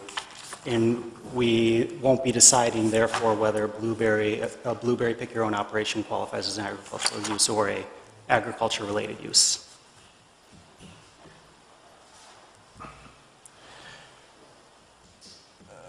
Just out of curiosity, how are you evaluating the application or the appeal as far as the use of that Well, lot? It's my interpretation of the ordinance that the byproduct of the blueberries for picking is part of the agricultural use. It's not an agriculture-related use because an agriculture-related use was added to the ordinance to allow a farmer to make dollars from something that's related, but not necessarily part of So the by growing. So by virtue of the fact, if a farmer was planting blueberries and sold his blueberries to the general public or what have you, versus established a, you pick enterprise on the same property, that essentially it's farm income either way. It's all agricultural use. We don't review strawberry. If somebody was to plant more strawberries on a piece of land, it wouldn't go before the planning board. Not as long as I'm interpreting it that way. I mean, No, I understand. Do you interpret the District RA to include agricultural-related uses? that it includes agricultural-related uses? Yeah. I would note that agriculture-related use, the language of it mirrors accessory use very, very closely, and the RA district does permit accessory uses. If you look at page 58, subsection B, 4, A, accessory building structure use is permitted.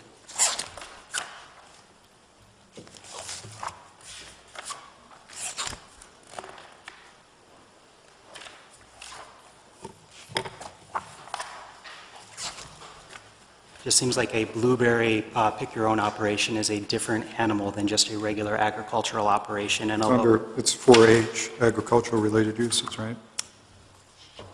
Good point, Page yes. 59. Oversaw that, exactly, explicitly listed. Specifically allowed. You see that, 4H?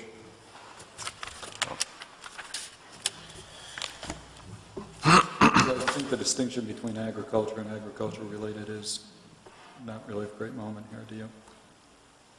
It may come into play with some of the other issues before us. I guess the question that I raised was just whether the issue of whether an agriculture-related use is permitted is before us at this point. Okay. And I think the answer to that, based upon the notice, is yes. Yeah, and based upon, as I understand the evidence that was before us, I think everybody's proceeding on the assumption that they're going to, part of the concern here is the people that are going to be coming to the property, and part of the desire here is to be able to sell their blueberries. So I think you should assume that it's part of the fact pattern. Anything else on the, well, I'll chime in a little bit on this first issue, which is this, does this require site plan review? I guess my thought is that for a couple reasons, the agriculture and agriculture-related use of a parcel under the ordinances does not require site plan review, because if you look at page 63 subsection F, is pointed out by the panel, that section seems to apply with regard to issuance of a permit, and it's pretty clear that this does not require a permit, so the need for a site plan review seems to be triggered by that. Furthermore, when you go over to this section, which is the one that the appellant focused on, you always have a hard time finding, but it's on page 220.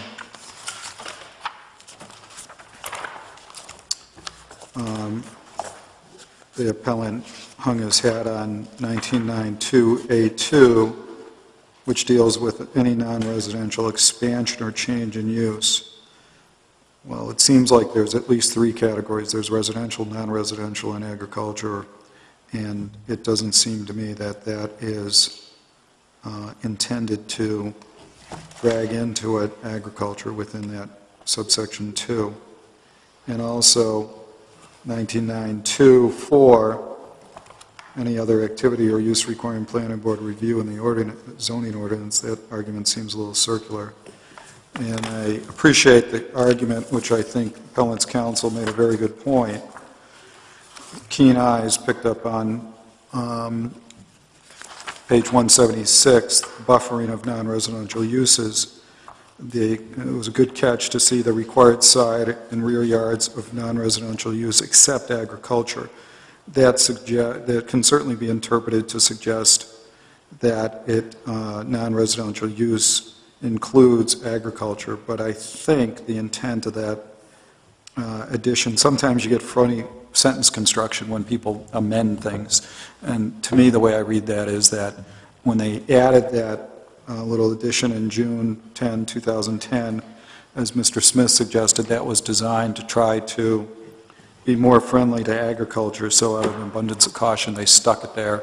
I don't think without giving a lot of thought to the fact that it's maybe a different category of fish than residential or non-residential.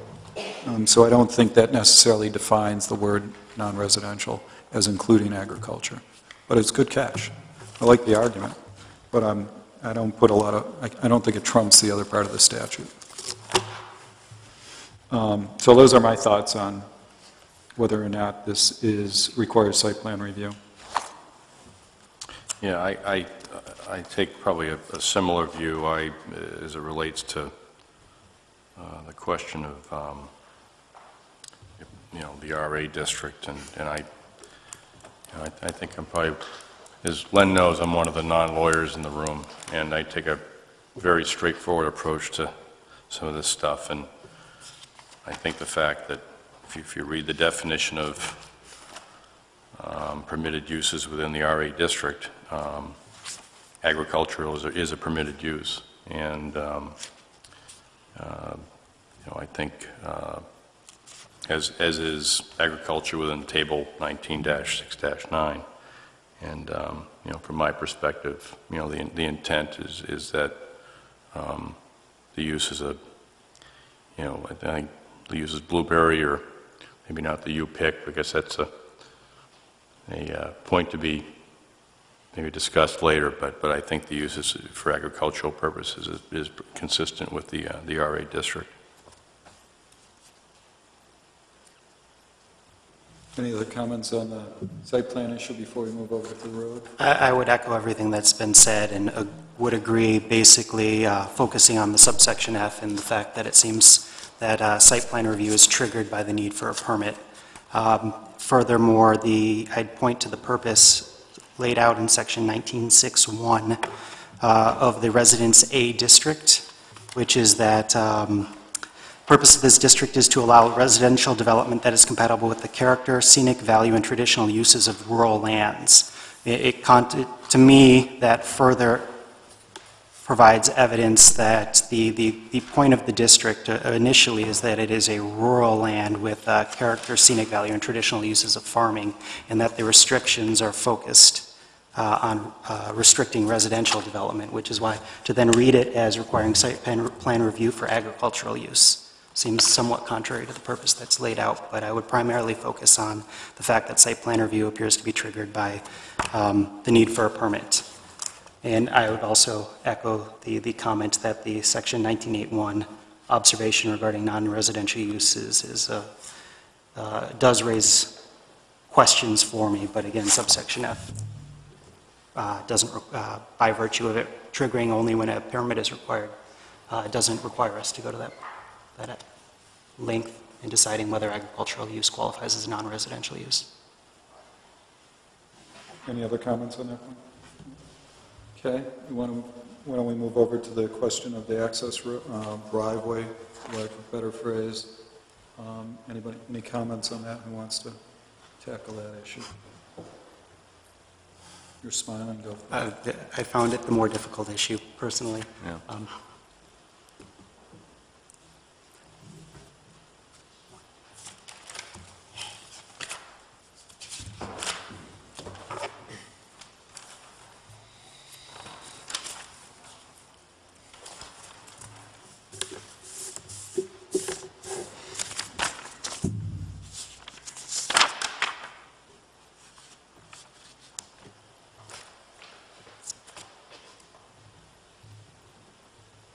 I'd note some of the factors at play here is that it appears to not be in dispute that at least portions of this pathway, if not all of the pathway, although it sounds like it's in both, so therefore not necessarily perfectly clear to me what amount of it is in all of the buffer zone.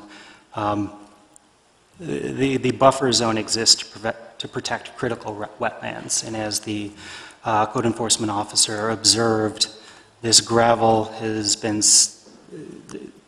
there presently. It's been there for some period of time, and to dig up and remove that gravel, would that contemplate, does that fit with the entire purpose of the resource protection zone and the critical wetland buffer when you're causing upheaval and churning this pathway? So that's just an observation of some of the facts that have been raised. Yeah, I think it's clear that, well, the fact that I guess it's kind of over time returning to its natural state is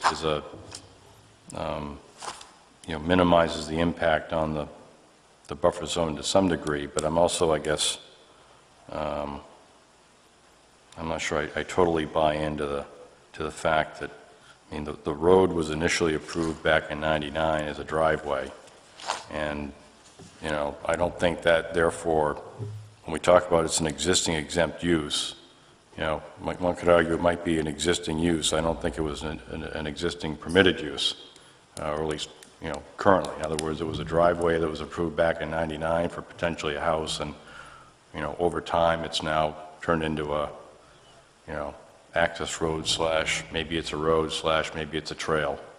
I think the impact, I agree, I would tend to agree that, looking at the pictures, that the impact on the, on the buffer zone is probably lessened over time, but I'm still having a hard time, I guess, coming to grips with, whether it's truly a trail that's been grandfathered, which I think is in essence the argument as to why a site plan review isn't necessary.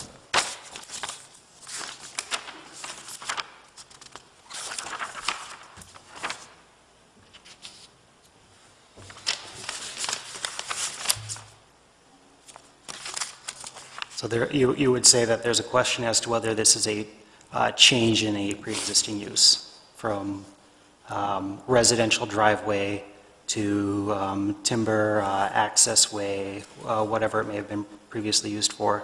Is that the same use as permitting members of the public, potentially in a large number of members of the public, to access this pathway to reach a commercial operation? Right.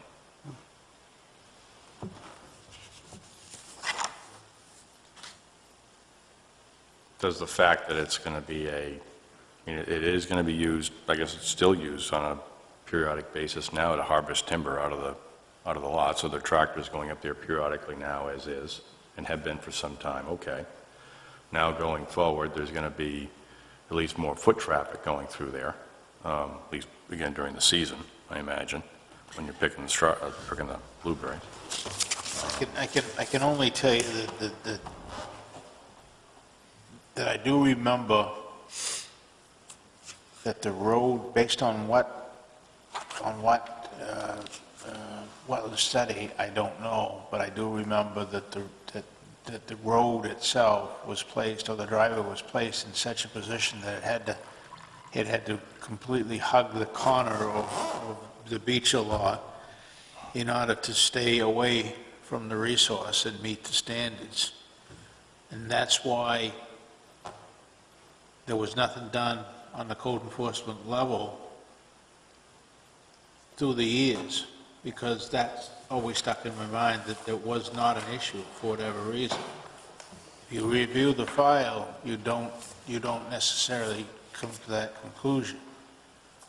But in my mind, the reason why I didn't take any action, when I found out years ago that there was an access driveway put in, and it was potentially within that resource protection, I just recalled that I remember that corner being over there, and for whatever reason, I didn't take action because I didn't think there was an issue. Hence, fast forward 11 years, 10 years, that's why I'm giving the owners or the people who use that the benefit of the doubt that the town, including myself, was aware that driveway was in there, and based on whatever we had for evidence, I didn't take any action. And that's why I went, another reason why, that I went to the extent to making it work now, because it already had been disturbed and another surface been put in it. I'm sorry, another what? Another, that it had been disturbed and it's not a natural situation. Sure. That's why I was going to allow that natural, that disturbed portion to remain, but limit it to as much as I could to protect the resource. So I wasn't really making a decision blindly. The history had led me to believe that if I had more evidence at the time, I might have taken more action, but that I must have been comfortable to the extent that I knew that they had to hug that corner. But I haven't been able to find that report in the files. But since then, it's clear that with new wetland studies, to find out whether that Lot 9 is even buildable, it's obvious that it is within the buffer. There's no question now.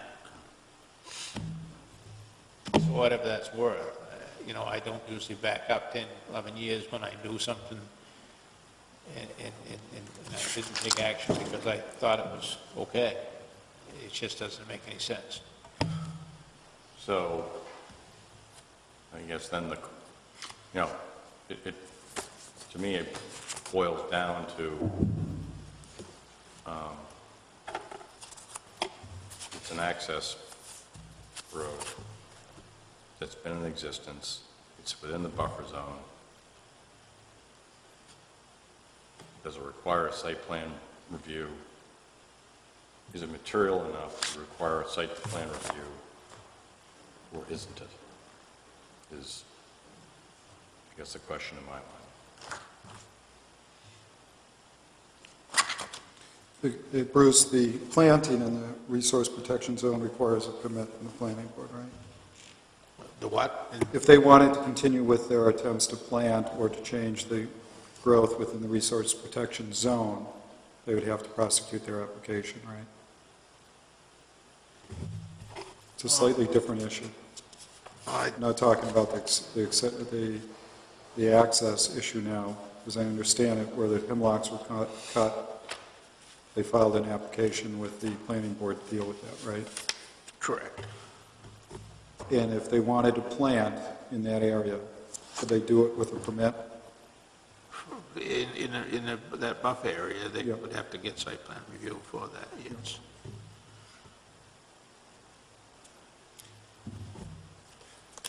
But if you treat it as if it's treated as a road for that purposes, then new street construction is not allowed. I'm sorry? It's not allowed. New what? Street construction is not allowed. Number 27, although existing road reconstruction is permitted with a permit. So basically, Although is this my reconstruction? no action would turn into an action that from code enforcement standpoint, What provision are you looking at? Just give me the my site and verse. position that I didn't take any action because I thought it was okay, bothers me to reverse that 10 years down the road. That's why I tried to compromise with what I did to limit its use so that the town would have some control, because if I tell them to take everything out, I still can't stop them from using that area to bring a tractor down, or can I stop somebody from walking it? So this is the best of the two worlds, In other words, sensible. if there was just a muddy pathway of just dirt, there's no restriction that there is nothing in the ordinance that prevents someone from just allowing the general public to cross their lot Right. through the dirt and the mud. So that's a dilemma I was faced with when I was trying to figure out what I could do to be fair to not only Adam, realizing that this has been there for a while, but also for Joyce, so that as far as not to protect the resource.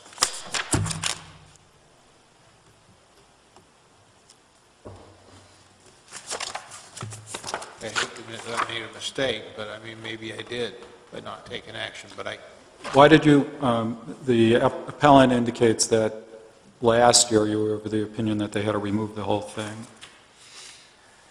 yeah, that was my hard line. And that's when I went looking in the file. Because I looked in the file, I couldn't find anything that would justify that. That's why I took that hard line, because I couldn't see any way that it could remain. But then when I got thinking about remembering the fact that I didn't take action when I found out about it some 7 years ago, because of that issue about hugging that property and that the buffer didn't go that far, that's when I had second thoughts that maybe I should try to work with them as best I can. Well, your point, if I understand it, is that this is not a roadway because it's not public traffic going in there and it's just foot traffic and somebody driving a tractor across their own land. Correct. So it's not basically a roadway and it's not approved as a roadway. It's now a roadway? It's not a roadway. Roadway, that's correct. And well, my thoughts on the subject are this. Based upon the assumption, which I think is accurate, that they have a gate across it and they're not allowing public access across the property, right? And the only vehicle use being used across that gravel path, let's call it, is for the tractor and the farmer's own equipment going across that property and foot traffic and nothing more, then I don't see it as being a roadway, a public roadway. Person can always drive a tractor across their own property anywhere they want on their property, and in a buffer zone too, I believe. Now, maybe you might not be able to do it in wetlands, more out of practical reality that you'll get stuck. But as a practical matter, anybody can drive their own vehicle. They don't even need a license to do it, as far as I understand it. So this is not a roadway, and I don't see this with that limitation that there's no public transportation going down that pathway. I don't see it as an issue that is triggers anything under the ordinance.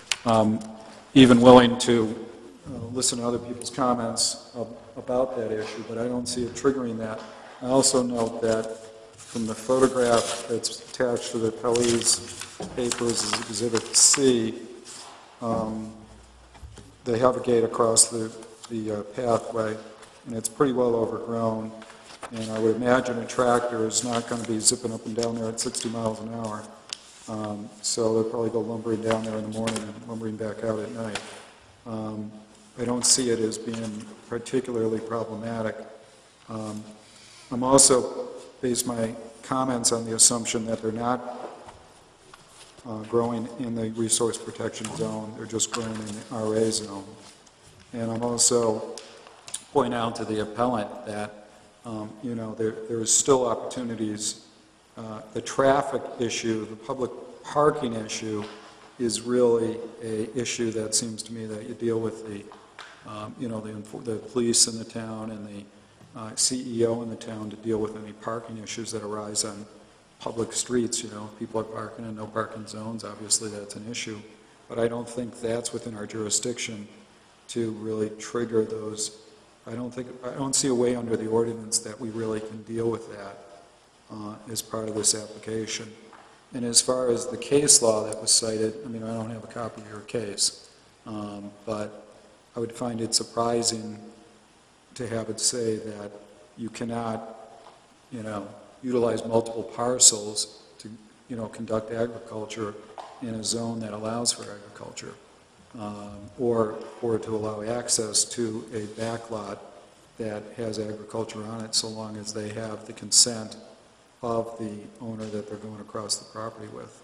So to me, it's, I don't see the trigger under the ordinance for being concerned about a tractor and some foot traffic going across a related party's, a family member's property to get to the back lot. And so long as the back lot is appropriately being utilized for agricultural purposes allowed by the RA zone, my thought is that, I don't see a lot of hook, much of a hook for appellant's case on this appeal.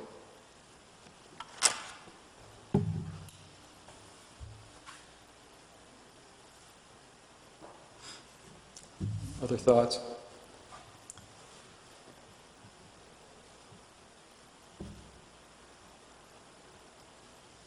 That seems reasonable.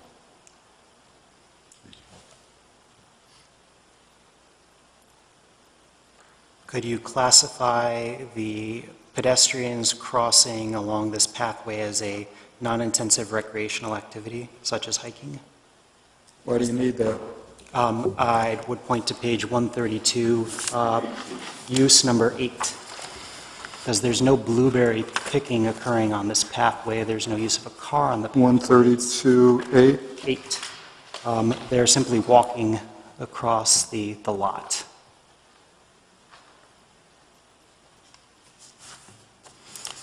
You're concerned that you might otherwise require... Oh, it's permitted, as in there's no resource protection permit required for that aspect of it, which then just raises the issue of the placement of the gravel on the ground.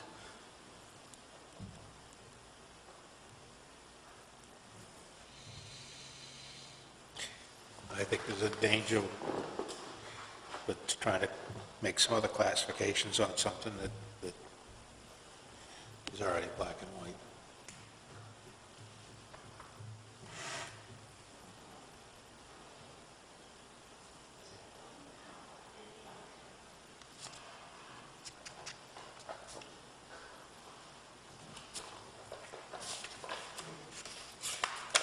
Yeah, I mean, it seems to me that including but not limited to language certainly opens it up beyond that.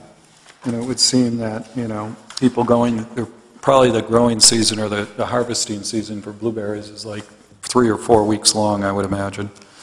And that's probably not anywhere more intrusive than horseback riding. Certainly hunting has a longer season, cross-country skiing, etc.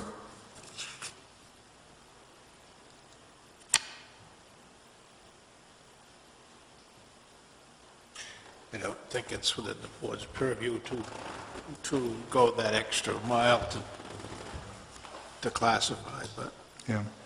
The other thing I would note is that under number 20, you need a permit to put up a catwalk or footbridge in a resource protection zone. But this doesn't, I don't believe, rise to that level. And you can see the sense of that if you're crossing marsh or something like that with an elevated walkway. Then I could understand the need for a permit to make sure it's done correctly and doesn't, taint the water with arsenic or something like that. But I would tend to think that gravel that's pre-existing there for the last 12 years hardly rises to that level.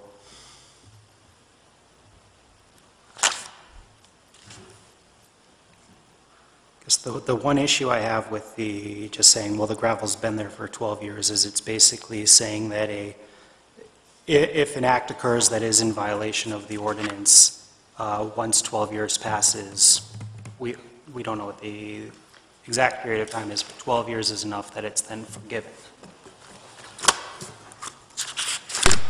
Do you have any objection to receiving further comments? The appellee wants to respond to that question. Absolutely. Anybody have concerns with that? Bruce, do you have any concerns with that if I opened up the discussion back up? No. Okay. Kelly?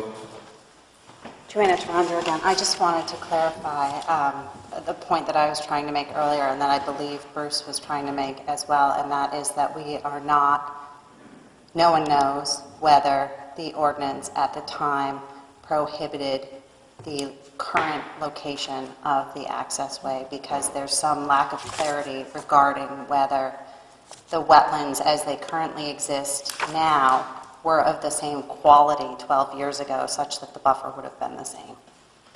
I can't answer that. I don't think Bruce can answer that, and I think that's Well, the part of ordinance our isn't concern. changed, but the The findings... quality of the wetlands, could I'm sorry. change, yes. There are different setbacks for different qualities of wetlands, and so there's not clarity about whether at the time that the road was, the access, whatever you want to call it, was put there, that it was in fact illegal.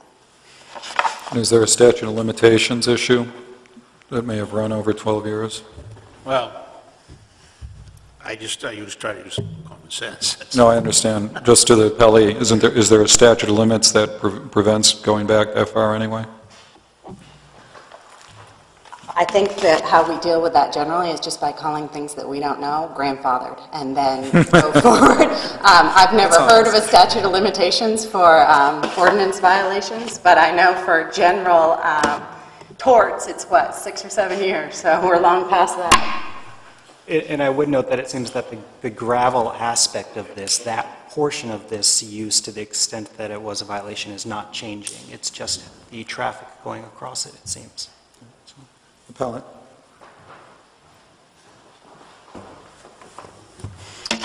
Again, Bruce McLaughlin for appellant. Thank you for the opportunity. In terms of statute of limitations, I don't believe there is any statute of limitations, and grandfathered is a very defined term. It's something that existed before the applicable restrictions went into effect, and that's not the case here. And if I could just make 2 comments about some of the other conversations so far. The issue of requiring a permit, which came up late in the dialogue, I would just draw the board's attention to 1992. What page are you on? Page 220, 1992 again. The preamble for the applicability says that site plan approval is required prior to undertaking any alteration or improvement of the site, including grubbing or grading, or prior to obtaining a building or plumbing permit for the activities, or commencing any of the following activities. So it's, the general applicability provision of the site plan review makes clear that the requirement of a permit is not a prerequisite to site plan review, I think.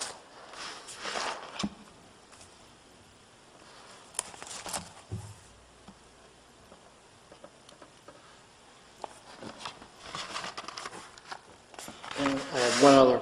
So I just want to make sure I'm clear, I understand your point there. Are you hanging your hat on the first clause, or are you just hanging your hat on A, 2, and 4? Well, the preamble, that whole sentence, I think, makes clear that having a required permit for the activity is not a prerequisite to site plan review. Yeah, I mean, I see your point. I wasn't relying that much on that argument, though. I think what troubles me, or what I think weighs heavily against your position, is this section of permitted uses, agriculture. The following resource-related uses are allowed, agriculture, and then under the following accessory uses for H, agriculture-related uses. So, I mean, that's tough to overcome. It's so clear. Okay. And the only other point I was going to make is the whole question of whether this is a road or something else, and whether you're just going across the lot without a road. I mean, the fact is, using it for tractors to access a farm and using it for people to access the farm to pick, that's a use. You're using that lot, whether you've got a paved road for it or not. And if you're parking cars on it, you're using it for parking, whether you've paved it for parking and improved it for parking.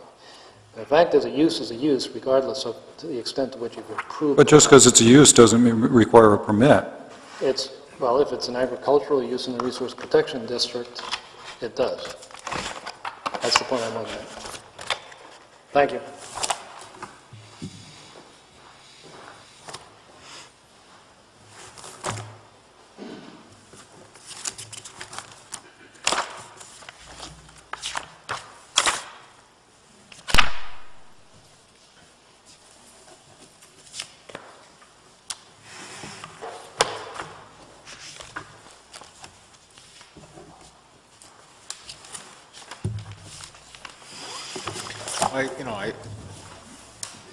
I think the whole situation with the gravel accessway is we have two alternatives here.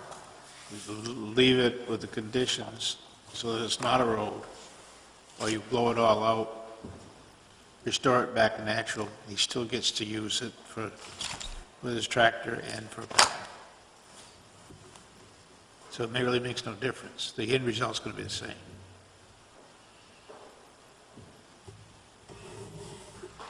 I think it's a much better situation to leave it well alone where it's a solid surface that can blend back in as much as possible, but you don't have that runoff. You don't have all these issues, all these controls. Well, I thought the appellant's point is not so much that you got to dig it out, but that you need a permit because it's an agricultural use You can't on. get a permit for that. I'm sorry?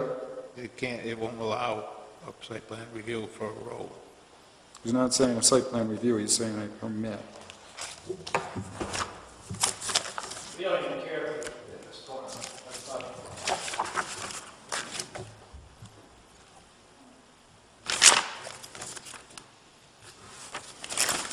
What I hear him saying is 19699 requires a permit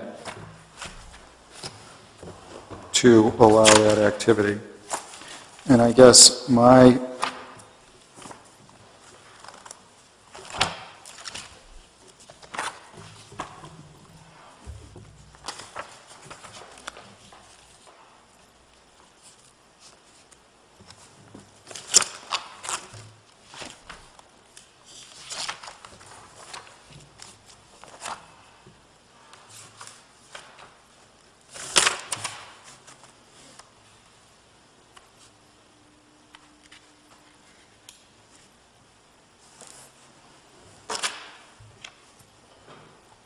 A resource protection permit.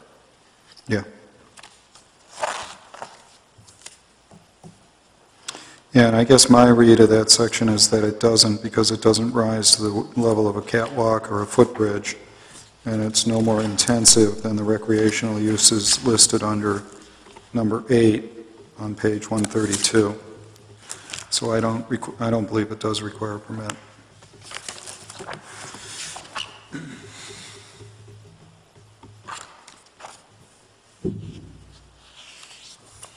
Further comments?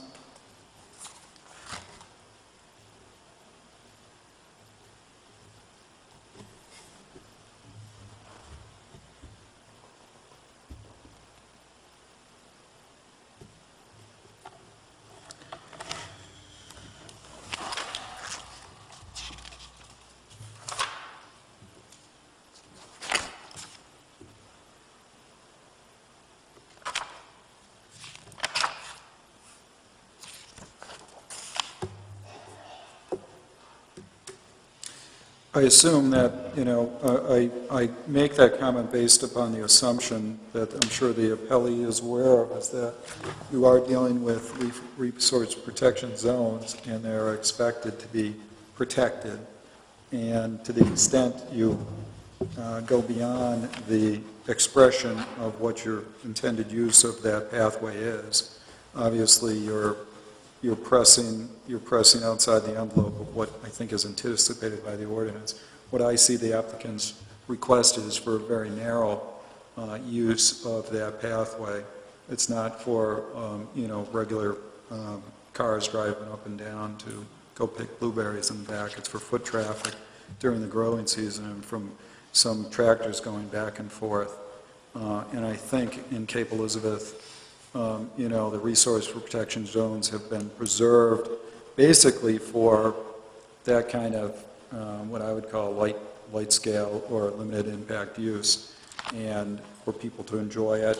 I don't think it's been designed to isolate otherwise fully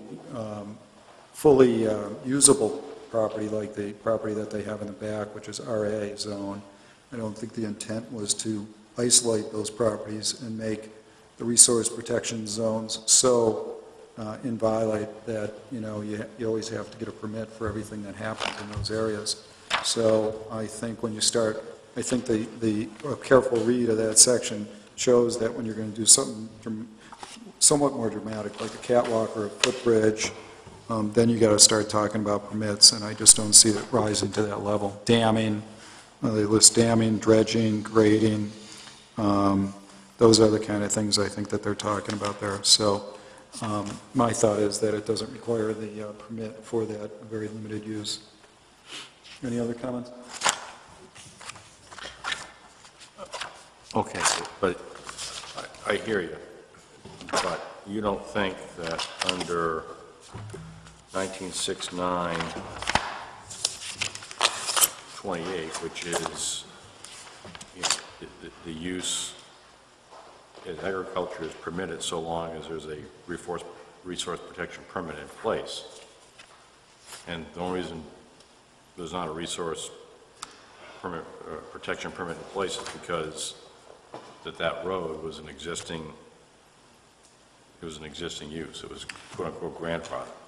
Yeah, see, I don't think it's the use, the agriculture is not in the resource protection buffer zone. Agriculture is on the RA zone, as I understand it. They've abandoned the intent to grow on their, either they're abandoning it or they're going to go get their permit to do it.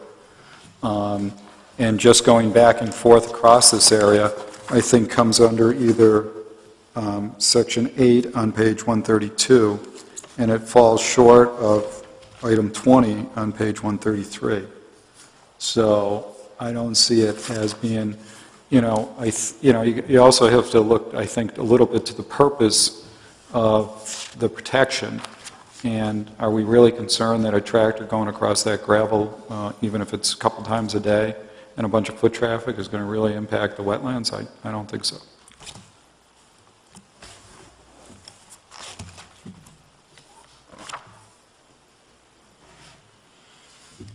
Any further comment? I would agree with you on the foot traffic. Again, it's the tractor traffic that gives me pause in how to classify it and address it. The moment that you introduce a motorized vehicle, it does begin to beg the question of whether this is a footpath, is this a driveway, is this a road, is this a street, what is the use that is occurring here? And that's the part that's giving me pause, the foot traffic, though. Well, Bruce has already put some conditions on the use of that road. That's in his email of February 11th, 2011, where it says the use of the gravel access way shall be limited to necessary farm equipment and pedestrian traffic. Gravel access way shall be utilized on a seasonal basis, only for its intended purpose as an accessory to be permitted agricultural use, blah, blah, blah. So, I mean, there are some conditions around the frequency in which, or the type of vehicular traffic that can go on that road. So. Again, though, the question becomes, how is it permitted under the ordinance, however? And that's what I'm looking for. One argument is that it's been there for some period of time. We don't know what the ordinance was at the time that it was put in necessarily. We don't know where the wetlands boundary was at that time. If that's the case, then it becomes a question of, okay, well, is the use now changing? The gravel is not changing. It sounds like it's sitting there, and then it becomes the fact that the crossing this path with a tractor, it doesn't sound like it's a use that has occurred in the past. It sounds like it was originally contemplated as a driveway, then it was contemplated for, or at some point perhaps, for timber harvesting, but the use of a tractor for going forth, back and forth, was not necessarily a use that occurred previously. And that's what I'm trying to wrap my head around. Well, I thought a tractor had been going through there somewhat frequently to harvest the timber. Now, Although, I guess is timber harvesting and tractor for maintenance of blueberry bushes the same?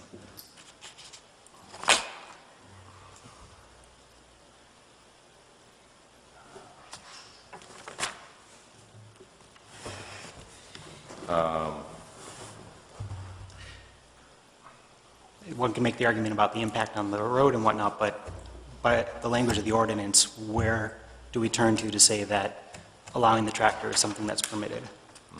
And that's the part that I'm struggling with. Which pedestrian traffic does appear to be permitted, from my perspective in looking at the ordinance, but the tractor is the one that I'm having issues with. Question for mind if I ask the question of the applicant? Do you have any objection? I mean, the appellee? No, panel, yeah. Would it be possible to amend your use to not run the tractor across the resource protection zone to save the foot traffic? I'm sorry, I lost you halfway through. Is it a problem for you to get your tractor back there without going across the resource protection zone on that gravel road? Is there another way of access for you? The safest and cleanest way is going to be over that existing area that has two ruts that are the same size as the wheelbase of the tractor. Is there another way to drive over there that's equally convenient? Go down 77. I'm Do you want a tractor on 77? Go down 77 and then go up where you have road frontage? And would that require a lot of clearing of trees and stuff? I would guess that Public Works might not be excited about a tractor going over the edge of 77, but I don't know the answer to that question. I wouldn't tell someone to go down on 77 with a tractor and go across the edge of a road. Yeah. Would you have to, is there a clearance there that you could get it across there? I can't get back to the blueberries down 77. Because there's trees there? And houses. A couple houses. There's, I'd be coming from here. This is my house. I'm down on my way to the road. To get to the road, I also know these two fields. So it would be from that travel distance with the tractor down 77. Would you not have to drive across the actual wetlands to get in there? I believe you would do I it think on you that would side. too. They are on that. so you can't, on the left side of the property here, you can't get in and back through that way? Driving up into the property? I can, I still don't have access to the fields without starting back over again. I'm saying you can't go the other way directly up? I can, and most of the time I do, but in order to access the fields, Oh, those fields are where you're pointing now? these, Those are, yeah, those are. this is all part of the Preston lot, which I maintain. So those are the fields that I thought we were talking No, the about. blueberry fields are up here. These are just two fields, you can see them from 77, that I mow.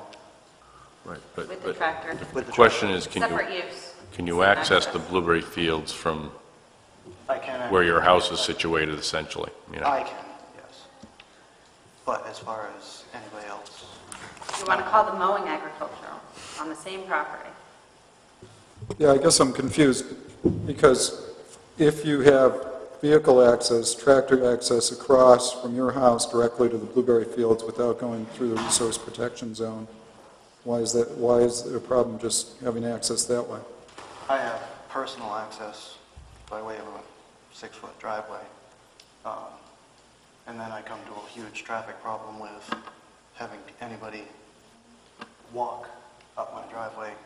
No, what I'm suggesting is, the concern on the panel here is that while foot traffic is clearly allowed under 19-6-9 sub 8,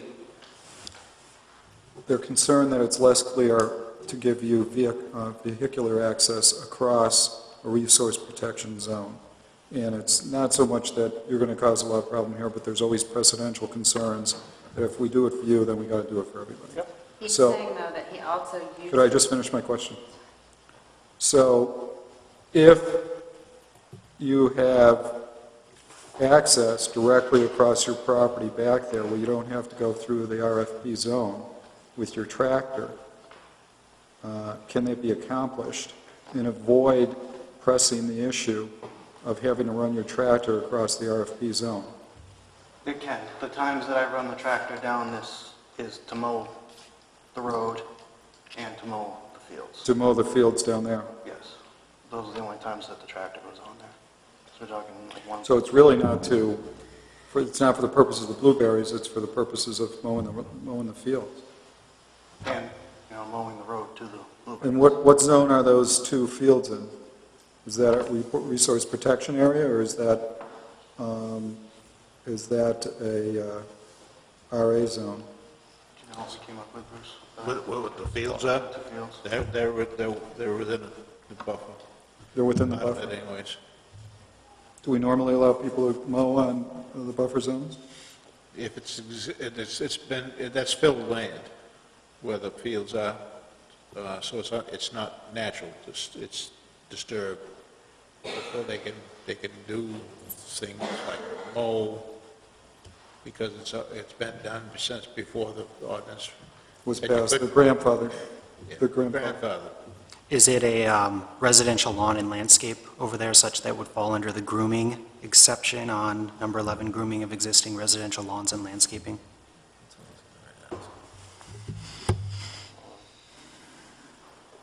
Depend on your definition of grooming.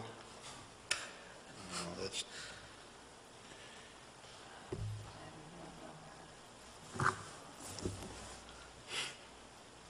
I think the chair hit the nail on the head for my concern here, which is setting a precedent of allowing motorized vehicles through a resource protection critical wetland buffer zone. But the irony is that he's mowing on the RFP zone.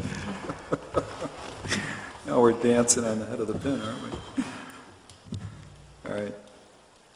Any other questions, comments? So you're using the access road essentially relative to the tractors, essentially it's your mower. And it's to gain access to mowing, buffer zones and the like. But relative to the when you're harvesting timber up there, are you using that access road to go harvest the timber, or are you accessing it through your own property line, through your property, if you will, up to the lot? When we have it logged, they access through there. I'm sorry. When we have wood harvested, that's where they access. You'd go up through the access road? Yes. Okay. To the extent that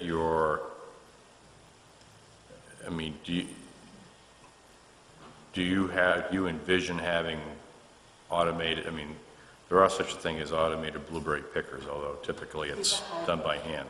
These are hybrid blueberries, yeah. Yeah, so it's all going to be hand-picked. So as a practical matter, there's not going to be tractors for purposes of blueberry harvesting. It's going to be the tractors that are going up there for timber harvesting, I assume, and the mowing, I think it's done. And when people pick blueberries, that we'd be able to carry them out. Yeah. If you've ever done that. You pick them in a flat, you load them on a tractor, and they go back out to your car, so you don't carry them in your trip. Okay. So I think at least I've got a little bit better appreciation for what type of traffic is going through that access road. It doesn't, it still raises the issue that Mr. Straw has mentioned countless times, which is A, one, setting a precedent, and B, just literally, we can't find anywhere in our handy-dandy table here, where, mechanized equipment, if you will, farm equipment is allowed through a buffer zone. So, with that said, we got to find another way, or you know, in my view, either find another way to get tractor access up into that lot. You know, 'cause I think this is, you know, from my perspective, that is creating more of a, I think it's creating more of a precedent than I care to set, as far as that goes. Man, let me follow up on something you just said. Do you envision folks going out, picking out blueberries, coming back with their flats, loading them up onto a tractor that's going to use this road and bring them back down? Well, if we ever get that big, at this point, we have 150 blueberries. I've got 12 quarts that we've picked. That's the season. I mean, we're talking 3 years up the road, and we don't know. We don't know. I just think of people that come in with 2 little kids, and they've got a flat of blueberries. You put them on a tractor. The tractor goes out to the parking lot. It's common practice any place I've ever picked them. And then you go take them off the tractor, you weigh them, and go back to your car. Especially because we only have foot traffic up to the blueberries. That's a pretty long walk up there, and that is all going to have to be by foot. So you'd have somebody carrying 10 pounds of blueberries, 2 little kids walking on a, you should come walk it. It's a gravel, there's roots, there's sticks, it's a natural woods area. I mean, nobody knows. This is, we've been paying taxes on 14 acres for a long, long time. We're trying to make the land support itself. And that's all that this is about. So, you know, you think that one day, yeah, there's going to be that many blueberries. Right now, my 3-year-old grandson can pick them in a cup. And so, that's where we are. But if everybody's going to walk in and out of there as we're agreeing, then I think that might be a use. That is something that could happen. But you're talking about a tractor trip or 2 tractor trips a day for 3 weeks. It's not. Your counsel wants to have say something. I think that what... You could just go to the podium, please. It's Joanna Toronto for the Buffaloes game. I think the conclusion that I came to after looking at all of these uses is that whether you break them down or you look at them in the aggregate, what you're talking about is the same vehicle going across a portion of existing access that's been there for 12 years. Most people would call that grandfathered and say it's an existing use. If you're going over there for timber harvesting, it's allowed without a permit. If you're going over there for mowing, it's allowed without a permit. Mowing existing lawns, it's allowed without a permit.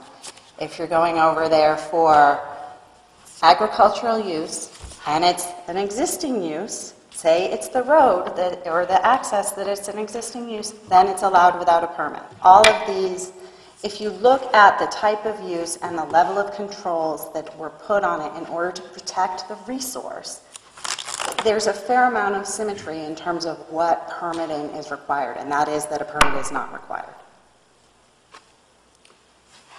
Thank you. Any further comments? Oh, I should give you the opportunity if you want it.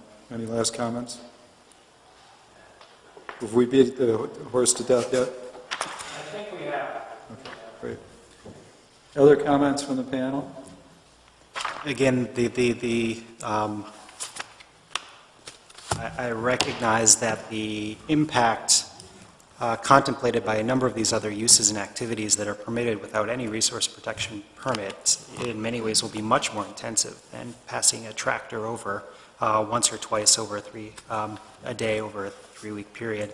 The problem is that, from my perspective, we're bound by the ordinance.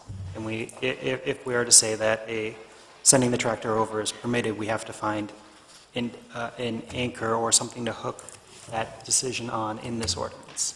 And I guess I'm struggling to find where that is, setting aside the wisdom of what is permitted and what is not by the ordinance.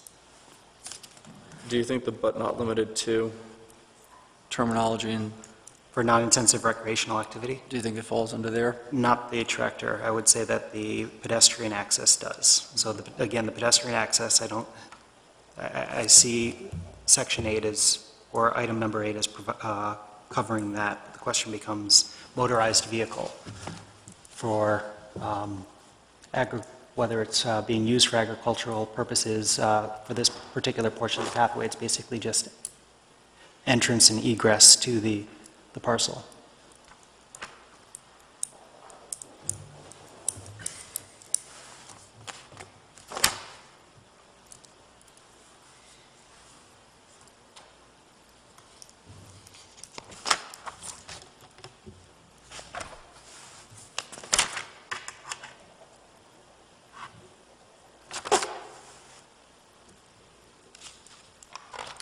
Why don't you believe number 28 covers that? That's the agricultural, right? That requires a permit. Which requires a permit. Where it says permitted, those are ones don't require a permit. Existing use is exempted. The one you can get, it seems to me the one place that you could argue is the grooming of existing residential lawns and landscapes, including the installation of fence and existing lawns. To the extent that he's going down that driveway to get to his lawns over there, you could argue. Is that a residential property there, where you're cutting those lawns? I don't know where it's zoned as. But that's adjacent, is that a residential lot there? No? Is there anything on that lot? I don't know, is there a house on it? No, there's no house on it. No house, you just cut it or make it look nice? Which is nice for the town. I personally think that going down there to cut those comes under the grooming of existing residential lawns and landscaping. But I would tend to agree with you that unfortunately there doesn't seem to be, without a permit, doesn't seem to be a clear authority to go back and forth across that land to services your back agriculture area. And it doesn't sound like you need it because you can go directly from your house back into the agricultural area. And as far as I can tell, I don't see a problem with going down using your tractor up there and going down that land over to the other area to trim those fields because it's trimming residential lots. So I think the long and short of it, the way I view it is you can go down that path to trim your lawns, but you can't go back and forth with trucks to take your blueberries out without a permit. You can always go over and get a permit to do it. I would agree with that. Yep. I would agree with that. John? No, I agree. So, Bruce, can we conditionally approve, can we, I think what we're saying in essence is we're denying the appeal, we're granting the appeal only to the extent that it objects to the accessing the back lot for the purposes of running vehicular traffic across that path for the purposes of taking blueberries in and out and or machinery in and out, but only to that extent that we're granting the appeal. The rest of it is denied, and the agricultural use is allowed, the foot traffic is allowed, and the tractor traffic is allowed to the extent that it falls within grooming of existing residential lawns. Okay, I think, why don't we take a vote on that? I'll make a motion that the appellant's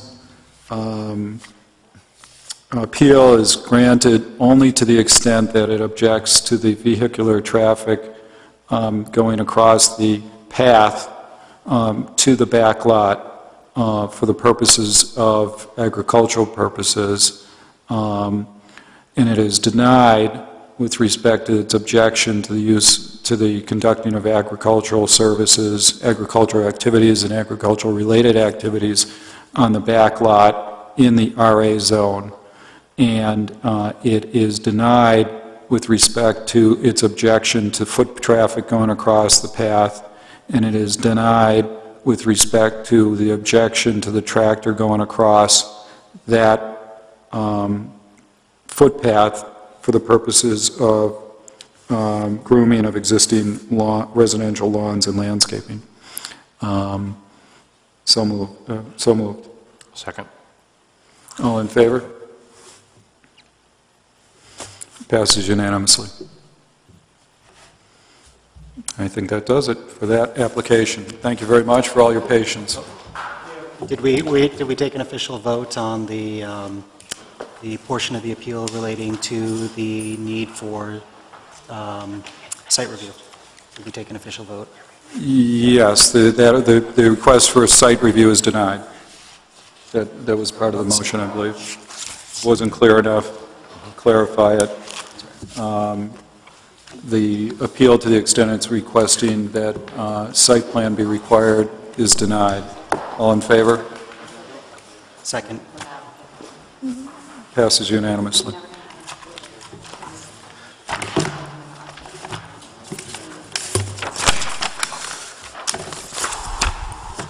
Did we need, were these rules, Thank you. Have a good night. were these rules and regs that What's were that? attached? This is part of the package. I don't know if it was. Yeah, do we have anything else on the agenda, Bruce? Yeah, we got more business to There was the existing rules regarding public participation of the zoning board, possible. Review existing rules regarding public participation. Where is that? Hold on, I got to find my list here. Number F. List here. I think it evaporated in the heat. There we go.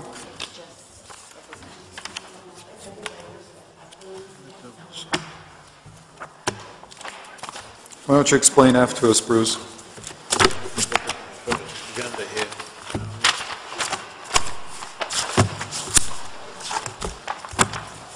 We find the rules.